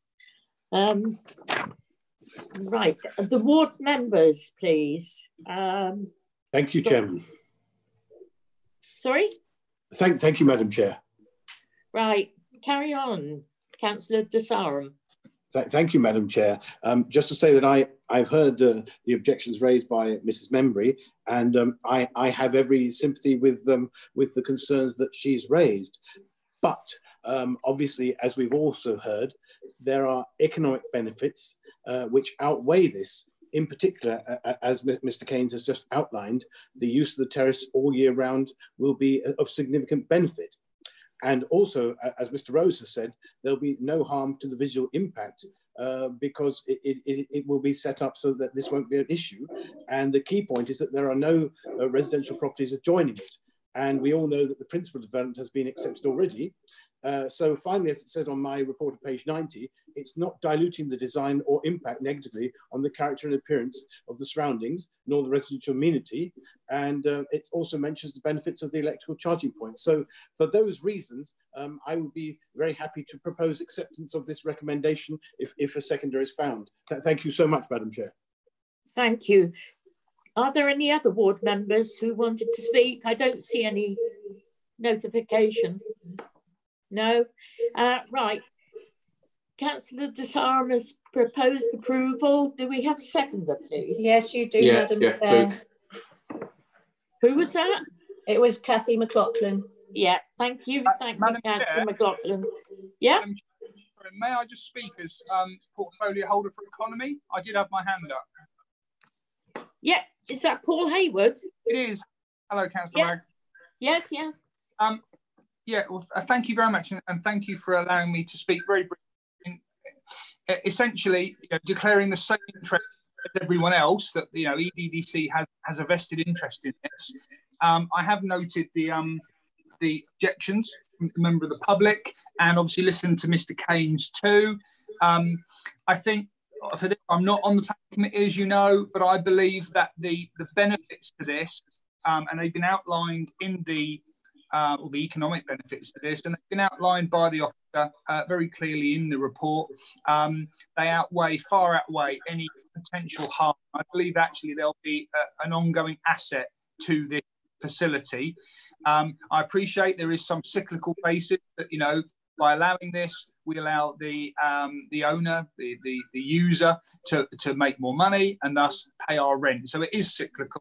But of course, sometimes we have to park those things and think of the wider benefits. And on this, I'm happy to, support this. I don't get a vote, but just to let members on the panel know that from an economic perspective and also a tourist perspective, and partly a regenerative perspective to Exmouth, I think this is a good thing, and I'm happy to support this variation in principle. Thank you. Thank you, Councillor Hayward.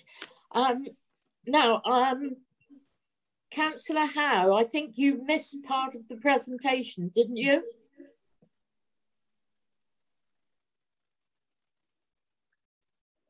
Councillor Howe? Yes, sorry, I was booted out by some reason.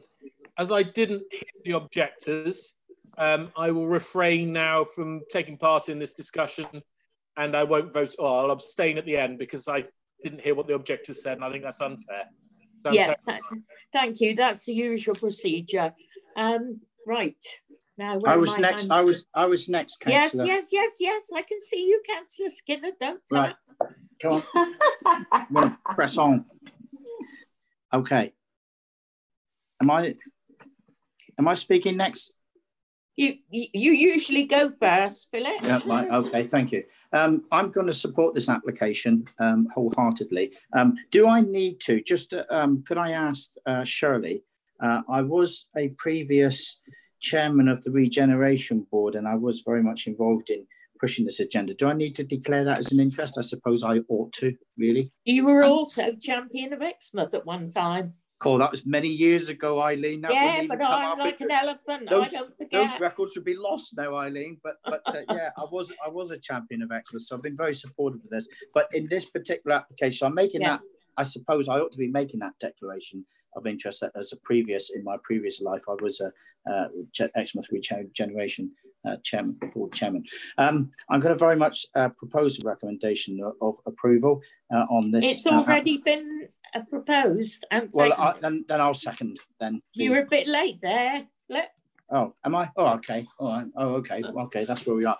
The reason I want to really speak, Madam Chairman, is in understanding this application and the way that it went forward, and understanding, I thought the applicant spoke extremely well, put over a very good case. And as far as the, I did hear what the lady who was speaking against the application. I understand some of the reasons that people have and respect other people's opinions, and I respect their views. But overall, Madam Chairman, I think this is a very good addition to the building, and I have no problem in supporting it whatsoever. Thank you. Thank you. Next, Councillor Whibley. Thank you, Madam Chairman. I just think, listening to some of the objections, the building is nearly completed. The application to build it has, was passed ages ago. This is a small change, and if the people who want to make the change think that it's going to increase the sort of revenue generation and give something to the town over a longer part of the year, I can't see any reason other than to accept this, because it's a very, very small material change in the building. So yes, I shall be voting that way. Thank you. Councillor Gazzard. Thank you, Chair. Yeah, I suppose I better declare I was a former member of the Exmouth Regeneration Board. I will be supporting this application, but it's a pity that this wasn't made in the original application, because I would have thought it would have been thought of at that time. I welcome the extra charging points, and the idea that this space can be used during the winter is also to be welcomed. So I will be supporting the application, Chair. Thank you. Councillor Pratt, please.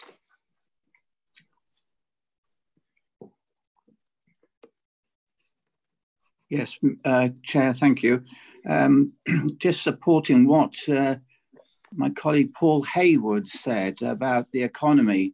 This proposal now for the restaurant will be a winner as far as I can see, a good location for a meal in the evening time during the winter.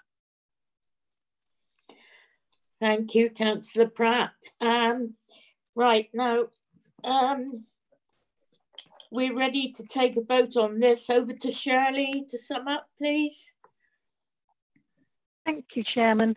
We have two elements to the motion for you to vote on today. For this one, you have a motion to adopt the appropriate assessment appended to the report and to grant permission subject to the conditions listed and completion of a Section 106 legal agreement to secure the matters listed in the report. Therefore, please, when your name is called, can you support your grant, indicate your support for the grant, whether you're against the grant or whether you're abstaining. Thank you. Thank you, Shirley. Thank you. Councillor Bloxham. I support approval as per officer recommendation. Councillor Brown. Support. Councillor Chamberlain. I support. Councillor Davey. I support both recommendations. Councillor De Sarum. Support as per the recommendations to approve. Councillor Gazzard. Support. Councillor Howe. Abstain. Councillor Key. Support. Councillor McLaughlin. Support. Councillor Pook. Support. Councillor Pratt. Support. Councillor Skinner. Support the recommendations. Councillor Whibley. Support. Councillor Woodward. Support. Councillor Ragg. Support. With just one abstention, that one has been approved. Thank you. Now, for the next application, it's in my ward, so I will leave the chair and hand over to Councillor Chamberlain, Vice Chairman. Thank you very much, Chairman. Good afternoon, everybody. The next item, I would like to welcome Mr. Gigg and Councillor Cahill, who I believe actually can't be here today, so I believe Wendy's going to read out that statement. who've both registered to speak on agenda item 12, application number 19/1753/MFUL. Sam's Funhouse, St Andrews Road, Imperial Road, Exmouth. This is on page 127. Before I invite you to speak, we will hear first from the Development Manager, Chris Rose, to present the plans. And thank you, Chairman. So we've got an application here for demolition of the existing buildings and construction of 34 apartments on the upper floors, and on the lower floors there's a cafe stroke bar, a restaurant, youth centre, and also the associated parking and cycling and bin store. And the application's here because it's contrary to the view of the Town Council. You can hopefully see here, and you'll see from the photos, it's a prominent corner position, currently in commercial uses, play area and community centre. Just for your information, land to the rear, so on this area of the site, roughly where my cursor is, there was an application in 2017 that was refused for conversion of offices to flats on the basis that it was in the flood zone, and I'll mention more about that in a minute. So that application was upheld on appeal because the application failed to go through the sequential test. So this proposed development, so we've got the ground floor, so we've got the parking for the rear, so we've got St Andrews Road here, and then we've got Manor Gardens to the rear. So as I say, car parking area to the rear, and then we have these cafe and youth centre and business uses at ground floor. And then as you go up the building, you get the 34 flats above.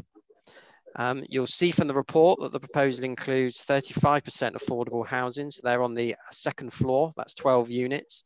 And you can see from the images at the bottom of this screen that it's quite a contemporary form of design. And you might just be able to see in red the outline of the bulk of the existing building. So you can see they're trying to very much follow the bulk of the existing building that's there.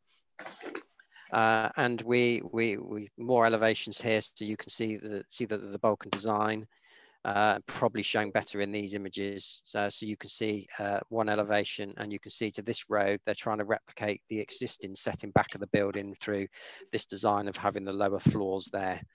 And there's 27 spaces in the courtyard.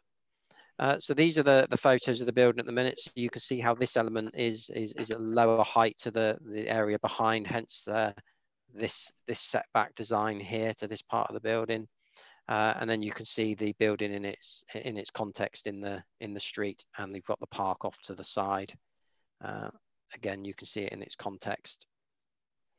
And a further elevation there. So you'll see from the report, in terms of the principle of development, community and commercial, the commercial uses and community uses are being replaced, and we're in the built-up area boundary for Exmouth. So in principle, the proposed uses are acceptable. But you'll see the report then focuses really on the flooding and sequential test matters. So the site is in flood zone 2 and 3. And therefore, the presumption is that we shouldn't allow residential development in those flood zones because it adds to the risk of flooding and causes issues of insurance for the owners, and also causes emergency services issues when places flood. So the guidance in the local plan and the NPPF is that we should be directing new residential development to flood zones 1 and not having them in flood zones 2 and 3. Now, your members will be aware from last committee, I think, that there's a flood defence scheme that's been put in place for Exmouth, which is very good news and will hopefully protect the site. But the Environment Agency take the view that unless and until they amend their flood maps, even if there is a defence scheme in place, the area remains at risk of flooding on the basis that those defence works could always fail at some point. Hopefully they never would, but just because that flood defence scheme is in place, it doesn't mean the Environment Agency amend their flood zones. So regardless of that, the site is in flood zone 2 and 3. And because of that, usually we would require applicants to go through a sequential test. And that sequential test means that we should only build development in flood zones 2 and 3 if there is no space elsewhere in the district for it to go on flood zones 1. And we normally do a district-wide search for that. And shouldn't come as a surprise. If we do a district-wide search for land, we can find land that's in flood zone 1 where you can build houses. So we should be resisting development in flood zone 2. But in this case, and the NPPF does allow some flexibility in that, where it's considered that there's an overriding need for a certain development that has to go in that location. In this case, the applicants put forward the case that there is a requirement for 1 and 2 bed properties in Exmouth for rent. There's a shortage of those properties. And certainly that was, certainly a year ago, that was the position. And there may well be some shortage as of today. Some of that shortage has been addressed by the development at Plum Park and Goodmoors Farm, where there's a number of smaller units being constructed, but those 2 developments certainly won't meet all of that need in Exmouth. And also to address the flood list or offset that harm, the applicant's proposing 35% affordable housing in this case, rather than the 25% that the policy requires. So that's partly to add an incentive to development in the flood zone or offset the harm from the development in the flood zone. And the scheme originally came in with 25%, which was 8 units, but there was no interest in that from a registered provider. You'll also see from the report that even though they've increased it up to 12 units, we don't have any evidence in front of us that there's a registered provider interested in taking those 12 units at the moment. We understand that some of that concern is related to it being in the flood zone, but there is a big question mark at the moment about whether there would be a registered provider interested in taking on those units. So given that there's this question mark over whether the registered provider would take on those 35%, and that's being used by the applicant as a means to allowing development in the flood zone, it's considered that lack of interest from the registered provider sort of undermines their justification for making exception to the sequential test. So you see from the report there that officers are of the view that policy is not to provide new development, housing development in the flood zone, and we don't believe the applicants put forward an adequate justification in this case to depart from that position. You will, however, see from the report that officers are supportive of the amended design that's been submitted that addressed previous concerns. The new design breaks up the building, the bulk of massing is acceptable, there's no detrimental overlooking, and it can be argued that the proposed scheme will enhance the appearance of the site, and there's certainly no harm to the conservation area. Parking proposed is adequate. There's no harm to the trees in the park. So in all other regards, other than the flood risk and principal element, the proposal is considered to be acceptable. But as I said, the recommendation is to refuse permission on the basis that it's residential development in the flood zone, there's land available, a lower risk of flooding, and that whilst the smaller units on offer by the applicant and the 35% affordable housing could be used to outweigh that flood risk location, the lack of interest in the proposal from a registered provider undermines whether that affordable housing would ever come forward, and therefore undermines the applicant's case for relaxing the sequential test in this instance. So because of that, the application is recommended for refusal. Thank you.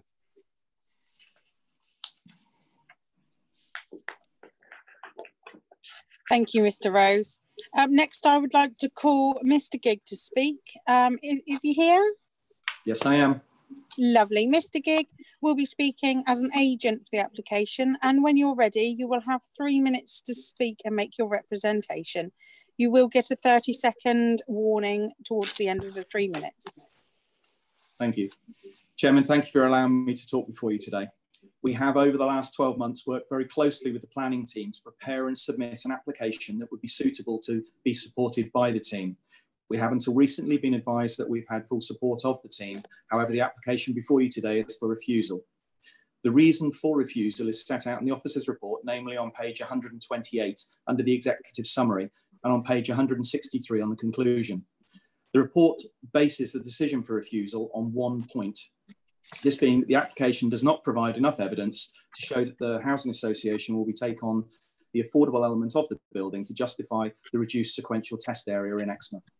During the application, we requested confirmation from the planning team that the sequential test area could be reduced for this application, as the site was offering 35% affordable housing for Exmouth, and that this was an exceptional circumstance. This was agreed by the planning team, and therefore we proceeded with the sequential test area being only Exmouth and not the Greater District. Exmouth currently has a high need for affordable housing, this being 274 one-bedroom and 122 two-bedroom dwellings.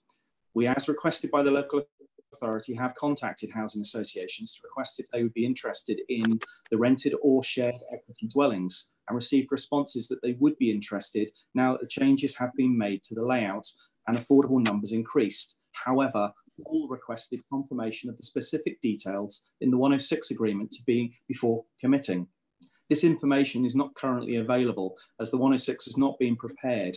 Therefore, we feel that this demonstrates that 35% affordable could be taken up by a housing association. This we feel overcoming the planning team's concerns and reason for refusal. The site is positioned within the flood zone. However, due to the design and footprint of the new building being less than that of the existing and therefore reducing the overall impact of flooding in Exmouth area, this combined with the new sea defences that have been approved by the local authority, we feel that this further reduces the risk for the town. In conclusion, we believe that the need for 1 and 2 bedroom affordable dwellings in Exmouth is enough justification to reduce the sequential test area to obtain housing for Exmouth. The office's report states that due to recent approvals that have been gained in Exmouth, that 106 new affordable dwellings have been or will be provided over time. This, though, still leaving a substantial number needed. Our clients have the funding available and wish to move forward with the proposals once approved. Furthermore, all consultees to date have supported the application, these being as follows: Exmouth Town, Environment Agency, South West Water, Devon Highways, Devon County Flood Risk Team. I would ask the committee to support this application and to ensure that affordable dwellings can be provided for Exmouth.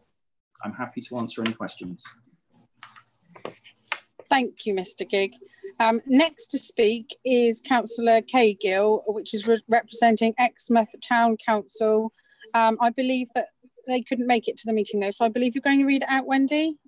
Yes, that's correct. I've got it in front of me here. Thank you. Okay. Exmouth Town Council had previously objected to this development on a number of grounds.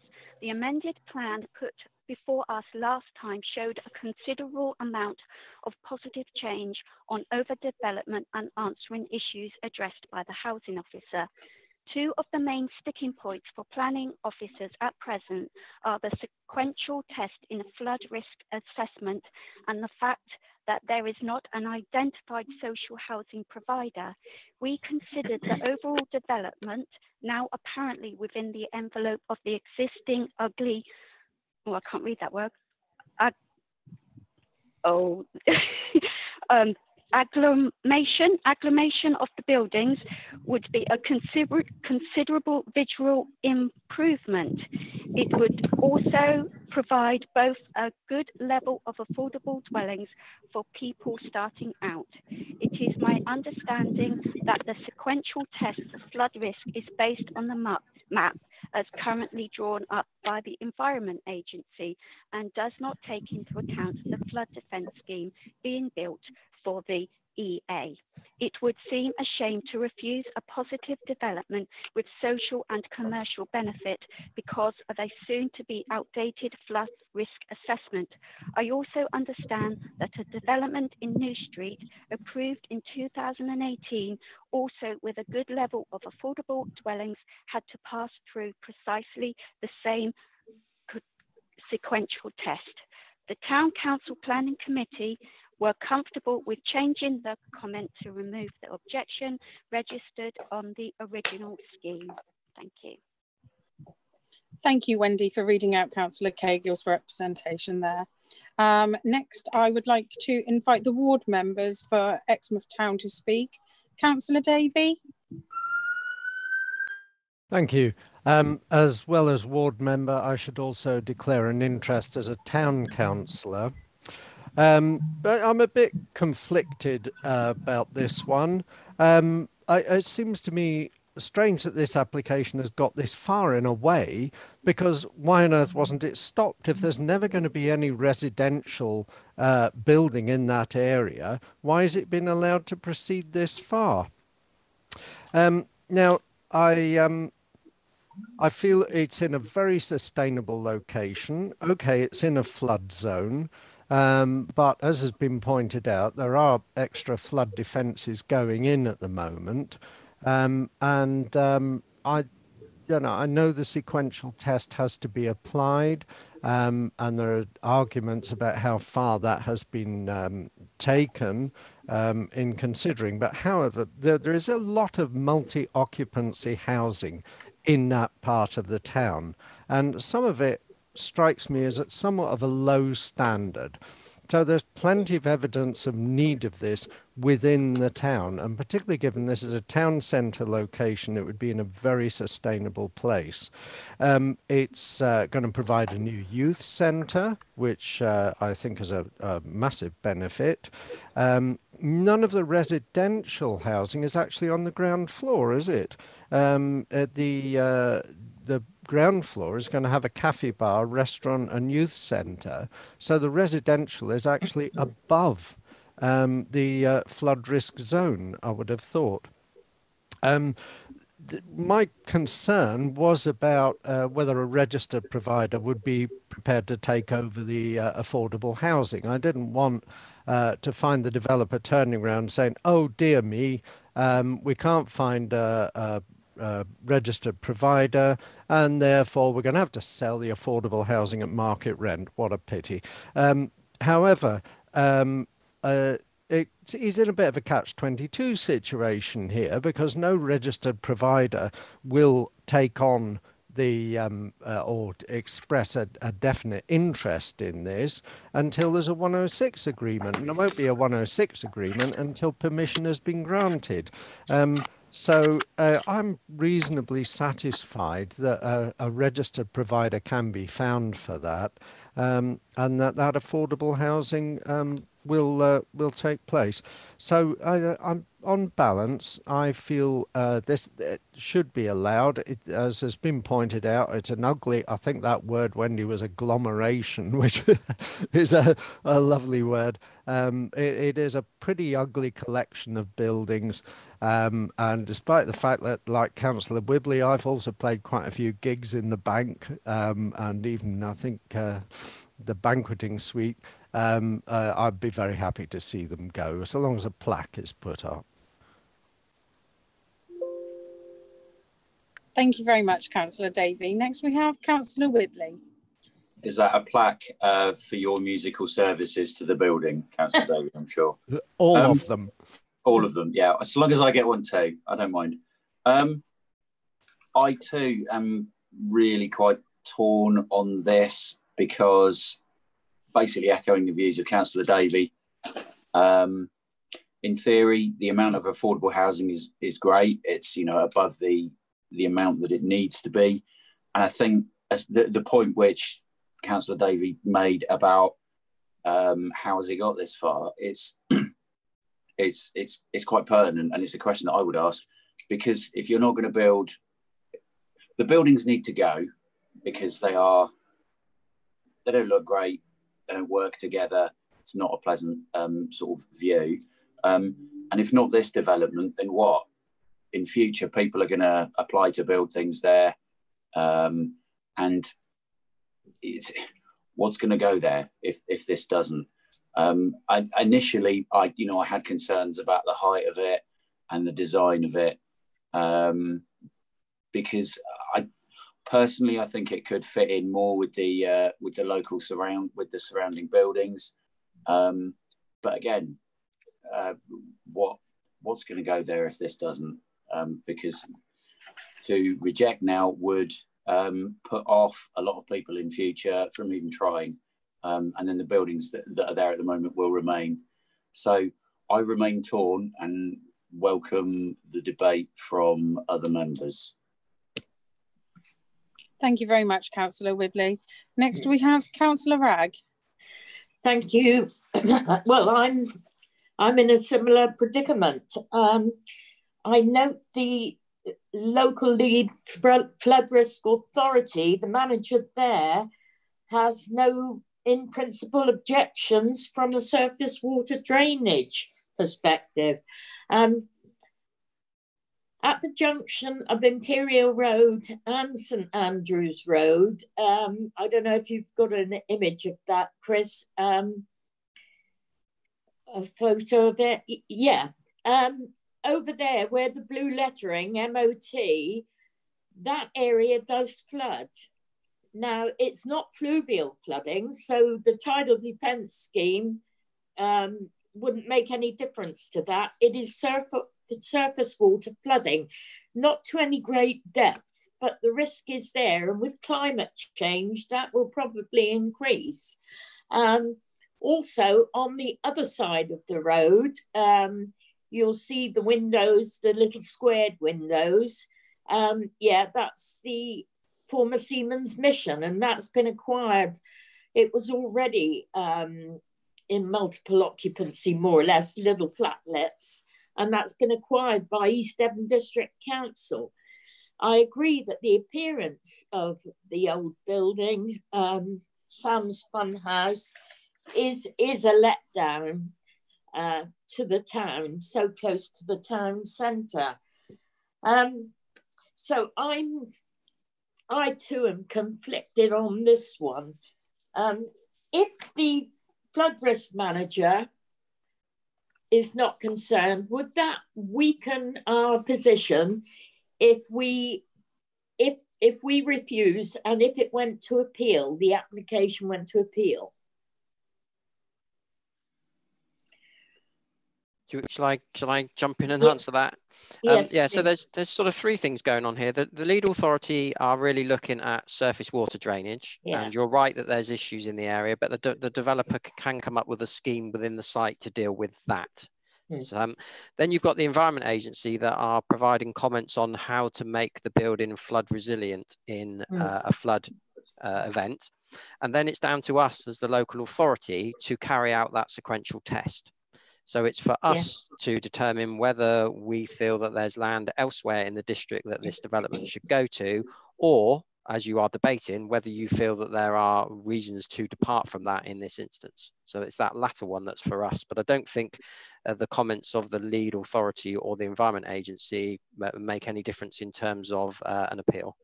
Okay, thank you for that. I'm still not sure which way to go with this. I don't know what that building would become otherwise.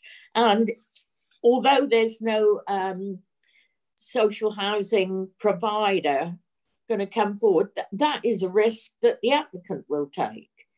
So I'm still not sure. I don't like to go against officers' recommendations. So I might just well abstain on this one. That's not taking the coward's way out, but I'm 50-50 on it. In fact, I'm leaning towards approval of the application. Thank you, Councillor Wragg. Next, I would like to invite the committee members to speak by raising their blue hands. Currently on the list, I have 4 speakers. So first of all, I'd like to invite Councillor Mike Howe to speak. Thank you very much. Committee, this is quite easy actually, but it is going to tax our planning officer and our legal because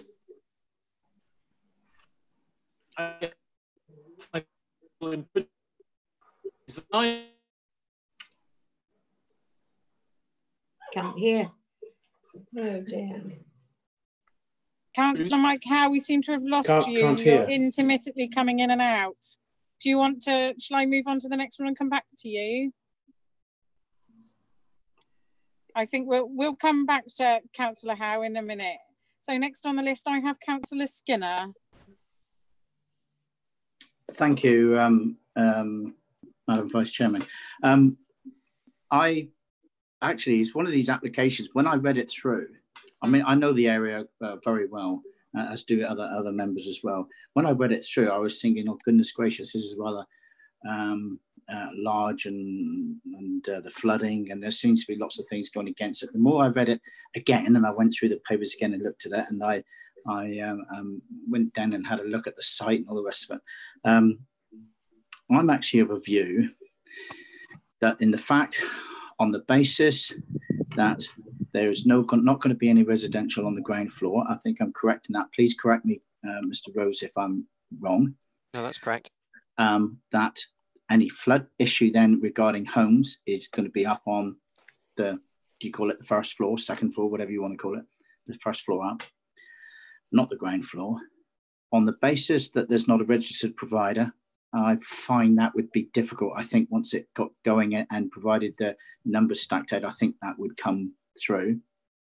You would have to say to yourself, in a town like Exmouth, in the very centre of the town, do we not have an application last week? We were talking about somewhere in Axminster and getting more people into the town and keeping the town vibrant. And I'm talking right in the town centre, particularly on an affordable homes basis, with a large number of affordable homes and on a percentage terms within this site, right in the town centre, which makes it really convenient that the use of a car is negated against the fact that it's so close and it's a town centre. I believe we should be going upwards a little bit with our towns to get the vibrancy of keeping the towns going and keeping people in them and keeping them alive and keeping them going.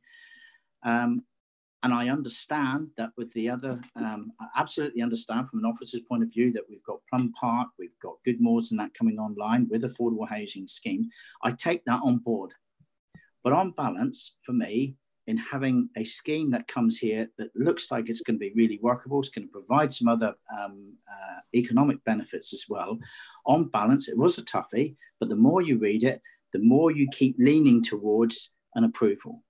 So I think on that basis, if nobody else is going to, I'm prepared to recommend an approval for this application, which goes against the officer's recommendations, although I do feel that the officers are caught between a balance between our policy, and certainly within the floodplain and the like, and that description, and actually creating a place whereby people with an affordable housing balance could actually live. So for me, I'm going to support this application. I will recommend put forward a proposed recommendation of approval, and I would hope to look for Madam Chairman, Vice Chairman, a seconder for that motion. Thank you. Thank you very much, Councillor Skinner. I believe that is a proposal from Councillor Skinner. So do we have a seconder for that? Yes, Jeff Pook. Fantastic. Thank you very much, Councillor Pook. Do we want to go to the next people? I wonder if Councillor Howe is back now. No, I would like to try again. Yay! Hello. There you are. We'll try Down again. to you. I actually disagree with the recommendation to approve, and that is quite simple. We have a system that has to be followed. We have to set this standard, and we've done it before, and actually appeals have backed us up with this. That is, let us be very careful. The design is fine. The sustainability is fine. The building is fine. Everything about this planning application is absolutely spot on, and we should be approving it in all those cases.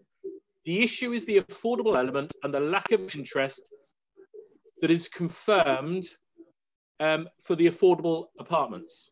So my view on this is slightly different, and we've got through this before. We should make a decision to approve subject to the Section 106 and the affordable housing being agreed. Without those agreements, you should not progress, because you cannot limit the sanctioning of where the search zone is, without the deemed need for the affordable housing and the actual proven deliverability of the affordable housing. Otherwise, we are building in floodplains all over the place. Yes, we have a great flood prevention scheme being built in Exmouth. Absolutely fantastic. And let's hope it stays protecting. But it will not lower the flood risk in this area, purely because they are done on the possibility of breaking of any flood barrier, etc.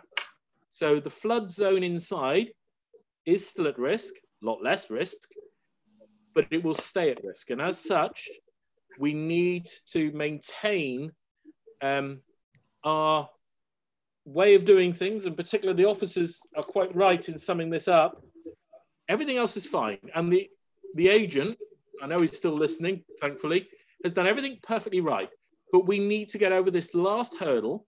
And I want our officers, and I'm looking at Shirley in particular, to find a legal way we can get, if these registered providers need a Section 106, to provide the Section 106, knowing we're going to grant permission so that everything can be signed up, agreed, and go ahead. We've done it before. We've done it with the other apartment block in Exmouth. We just need to get all the I's dotted and the T's crossed on this. And as such, I cannot support it without that condition. And that condition needs to be there. So I'm looking at Shirley and also Chris to make sure we can get that if this recommendation to approve without that goes ahead. Thank you. Thank you very much, Councillor Howe. Chris, Shirley, did you want to come back in at all? If I may, in relation to the process for the Section 106, we would normally complete a Section 106 or have a Section 106 completed before any planning permission is granted. That would set out the requirements for the level and tenure of affordable housing required on the site, but that wouldn't automatically require an RP to be in place before that Section 106 was completed and before the planning permission was issued. That's all I can advise on that issue. I don't know if Chris has anything he can add. Thank you. Yeah, well, I'm wondering if the question from Councillor Howe really is whether, and as it's raised by the applicant, that there's been no interest from the registered provider, and that's been confirmed by the housing officer because there isn't a draft Section 106 in place. I suppose the issue is whether whether we should get that draft Section 106 in place so that the RPs have sight of it, and then we can confirm whether they have any interest in the proposal. And that solves the problem. It might solve the problem. My concern slightly has been that we had a similar application like this in New Street where committee granted it, understandably, because again it was providing one-bed units and it was providing affordable housing. We completed the Section 106 agreement. It's gone out to the public and there's no interest on it from the RP. So now we're in a position where we've got a consent that can't be implemented. So yes, I suppose it is within the gift of members to defer the item to get the legal agreement drafted to see once that is drafted whether there's any interest from a registered provider. That solves the problem completely, because without the affordable element, this is not a sensible scheme with the conditions we've got to put. Thank you very much, Shirley and Chris and Mike. Next on my list, I have Councillor Pook to speak. Thank you. I think Chris might have addressed one of those questions just now, because basically I got 3 points. There's, whatever we talk about numbers of affordable housing and whether demand, I think there's always going to be a demand in the southwest, in any of the towns, any of the villages, as we'll see in another application coming up soon. There's always demand for those houses, and it will be amplified, I think, following COVID. So we know that the houses at the right price, affordable use, will be taken up. And I fully agree that they should be conditioned, or this application should be conditioned on an S106. And I can't understand why we haven't got it in future before us now, because looking at the applications I've been involved in, we got a 106 agreement sorted out before it actually comes forward, so people know, the builder knows what he's got to do, and the potential buyers know what's going to be on the market in the future. So when I said I'd support it, but I'd certainly condition it with the S106 in there, determining that the 35% of affordable housing must be delivered. If it turns out that there's no one coming forward, it might be that they have to look at the viability, because if the developer is asking too much from the RPs for those affordable units, there might be some adjustment there, but that would be a negotiation later. But certainly we should have it all laid down in the S106, and as long as that's conditioned on very happy to support it. Other points relating to it, it's obviously a site which is causing concern in Exmouth. I've driven past it a few times, and you look at it, you say it's ripe for development. It needs to be improved. And as the other local councillors have said, yes, they accept it needs to be done. Then it comes down to the flood situation. Well, I think the flooding issues can be mitigated. We aren't talking about residential properties on the ground floor. We're talking about commercial, and there's practical mitigation methods within the building, within the design they can take, on top of all the mitigation which is coming from the EA and from other authorities. So providing we have it's all conditioned on an S106, dictating that we'll have 35% affordable, I'm happy to support it. Thank you very much, Councillor Pook. Next on the list, I have Councillor De Saram. Thank you, Madam Chair. Yeah, I think this has been a very difficult one as well. I note what the Town Council said, that this would provide visual improvement, affordable dwellings and social and commercial benefits. And I think that I would support it. But again, as the previous councillor has said, the Section 106 is the key. And I'm not sure whether is there the possibility we should propose a deferral subject to getting the 106 agreement in place, as we've done on a previous application last session when we were not sure of our facts. So I would want to approve it, but I would also put forward a suggestion that we defer it to another meeting in the next month or so to get this 106 agreement ironed out, if that's a possibility. I'm not sure, and I asked Mr. Rose and Shirley whether that is possible, because clearly that's the big problem, other than obviously the building on the floodplain, but clearly, the next step is the 106. So thank you very much, members, and I put that out to your suggestion. Thank you very much, Councillor De Saram. Next on the list, I have Councillor Gazzard. Thank you, Chair. Yeah, I would. I was contemplating asking whether it would be possible for a deferral, because I do really think that this S106 needs to be sorted out first, and also, the flooding issue is not going to go away, as Councillor Ragg has stated. The problems that happened at St Andrews Road, Imperial Road, and the flood system is only going to be as good as if it does work. In previous floods that we've had in Exmouth recently, the water has come up right up as far as the town hall, including pine trees that have come over the wall. So there is the flood issue to take into account as well.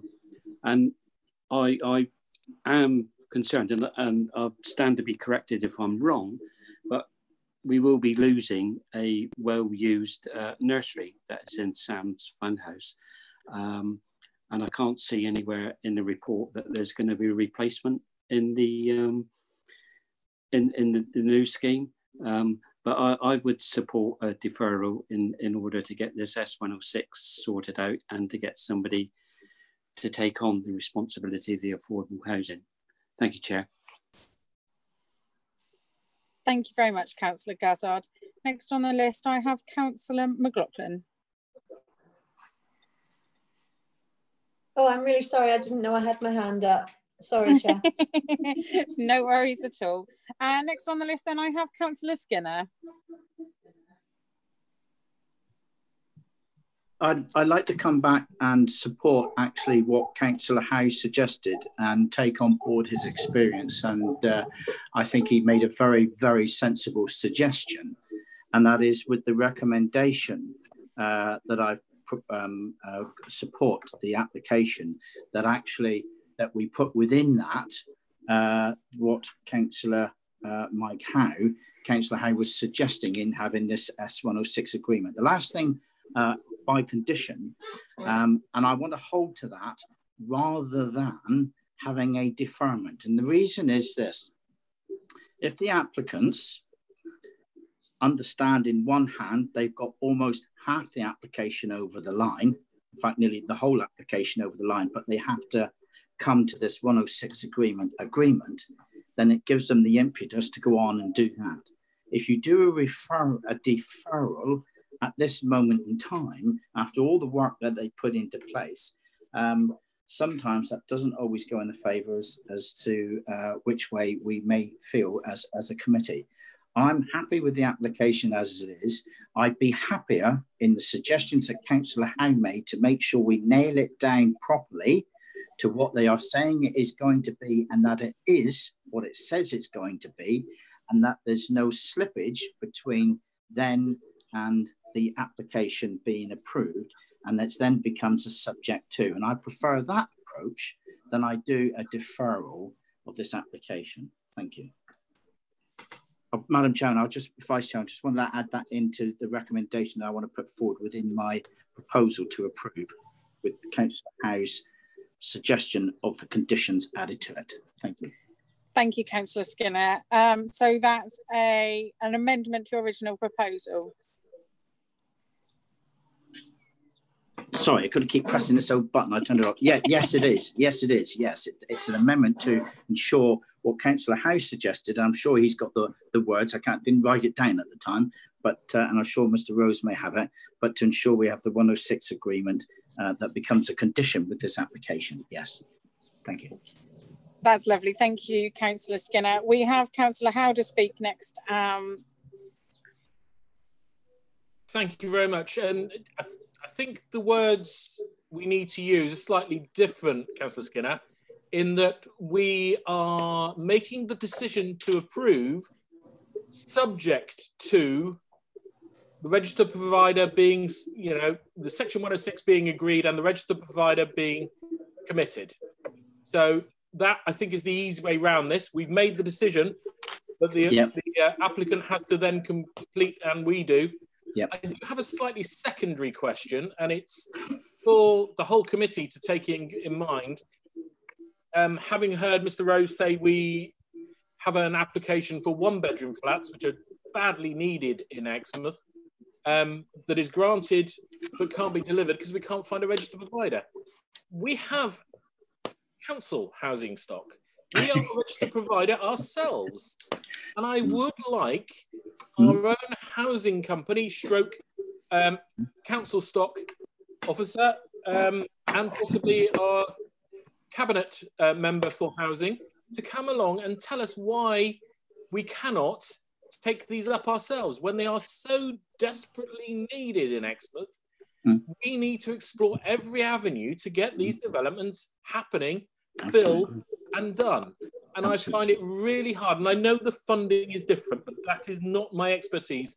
Why we need someone to come along and tell us why we cannot step in as the last resort registered provider to deliver these. So can I make that as a recommendation to go from this committee to the relevant people, please, as well? I agree with that, Mike. Yep, really good. Really good. Okay, thank you, Councillor Howe. So we have a recommendation from Councillor Howe as well. Do we have a seconder for that recommendation? Yes, I second that. Okay, Councillor so McLaughlin. Lovely. Thank you very much, Councillor McLaughlin. Did you also wish to speak, or? No, thank you. Everything's been said. Thank you so much. Thank you.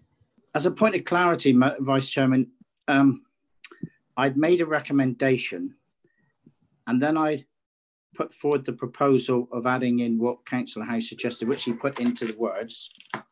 Yeah.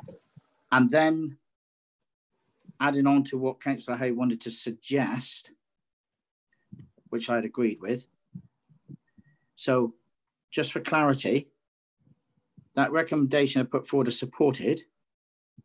I was assuming that Councillor Howe then, who came behind me, was going to second that of myself as the proposer and him as the seconder.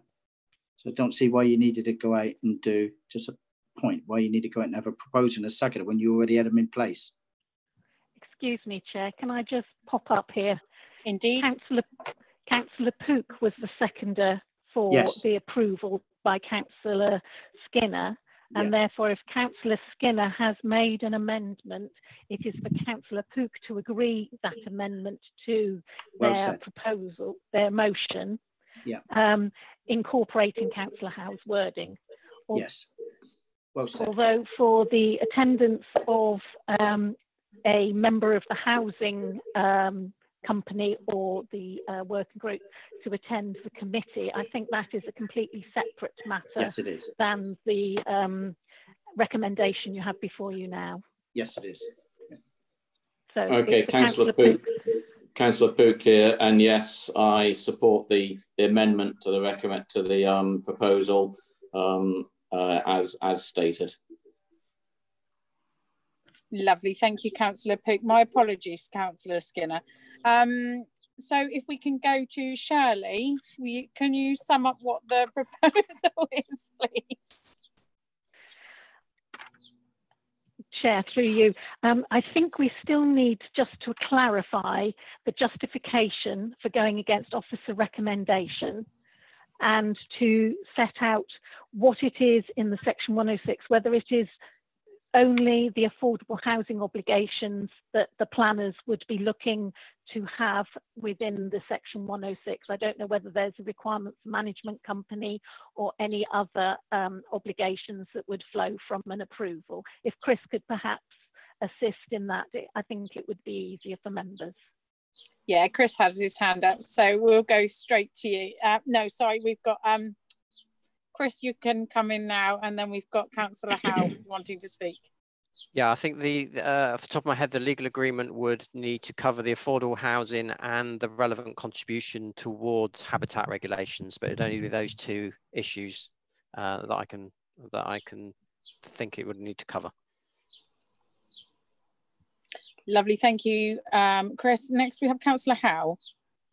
Well, it's just to allow legal to understand, we are not going against officers. We are clarifying that we believe the search means we can limit the search area down to Exmouth, provided the affordable housing is provided and guaranteed to be provided. So it is exactly as the officers have said. The one reason for refusal is the flood and the fact that we cannot limit the search because the affordable housing is not guaranteed. We're seeking to guarantee that, and as such, allow the development in all other aspects to go ahead. Thank you, Councillor Howe. Back to Shirley. Is that sufficient for Chris Rose to formulate a reason for approval? Yes, I'm happy that a combination of what the proposer and seconder and Councillor Howe have said is adequate for me. Yes, thank you. Thank you very much. Therefore, let me try and summarise then. That, members, you have a proposal, a motion to grant permission, subject to conditions and subject to a Section 106 agreement, if the conditions could be delegated to officers and ward members, and if the Section 106 heads of terms should include affordable housing and habitat regulations contribution. If you could, when you please confirm when your name is called that you support the grant, you're against the grant, or you abstain from the vote. Thank you. Thank you very much, Shirley. I'm going to go over to Wendy to call. Thank you. Councillor Bloxham. Support. Councillor Brown. Yes, support subject to the 106 agreement. Councillor Chamberlain. Support. Councillor Davey. Support with the conditions. Councillor De Sarum. Support with all the conditions, including the 106. Councillor Gazzard. Support with all the conditions. Councillor Howe. Support. Councillor Key. Support. Councillor McLaughlin. Support. Councillor Pook. Support. Councillor Pratt. Support. Councillor Skinner. Support to grant. Councillor Whibley. Support. Councillor Woodward. Support. Councillor Ragg. Support. Thank you, Vice Chairman. I confirm that the motion is carried. Lovely, thank you very much. I'd just like to thank Mr. Gigg and Wendy for reading out Councillor Cogill's representation.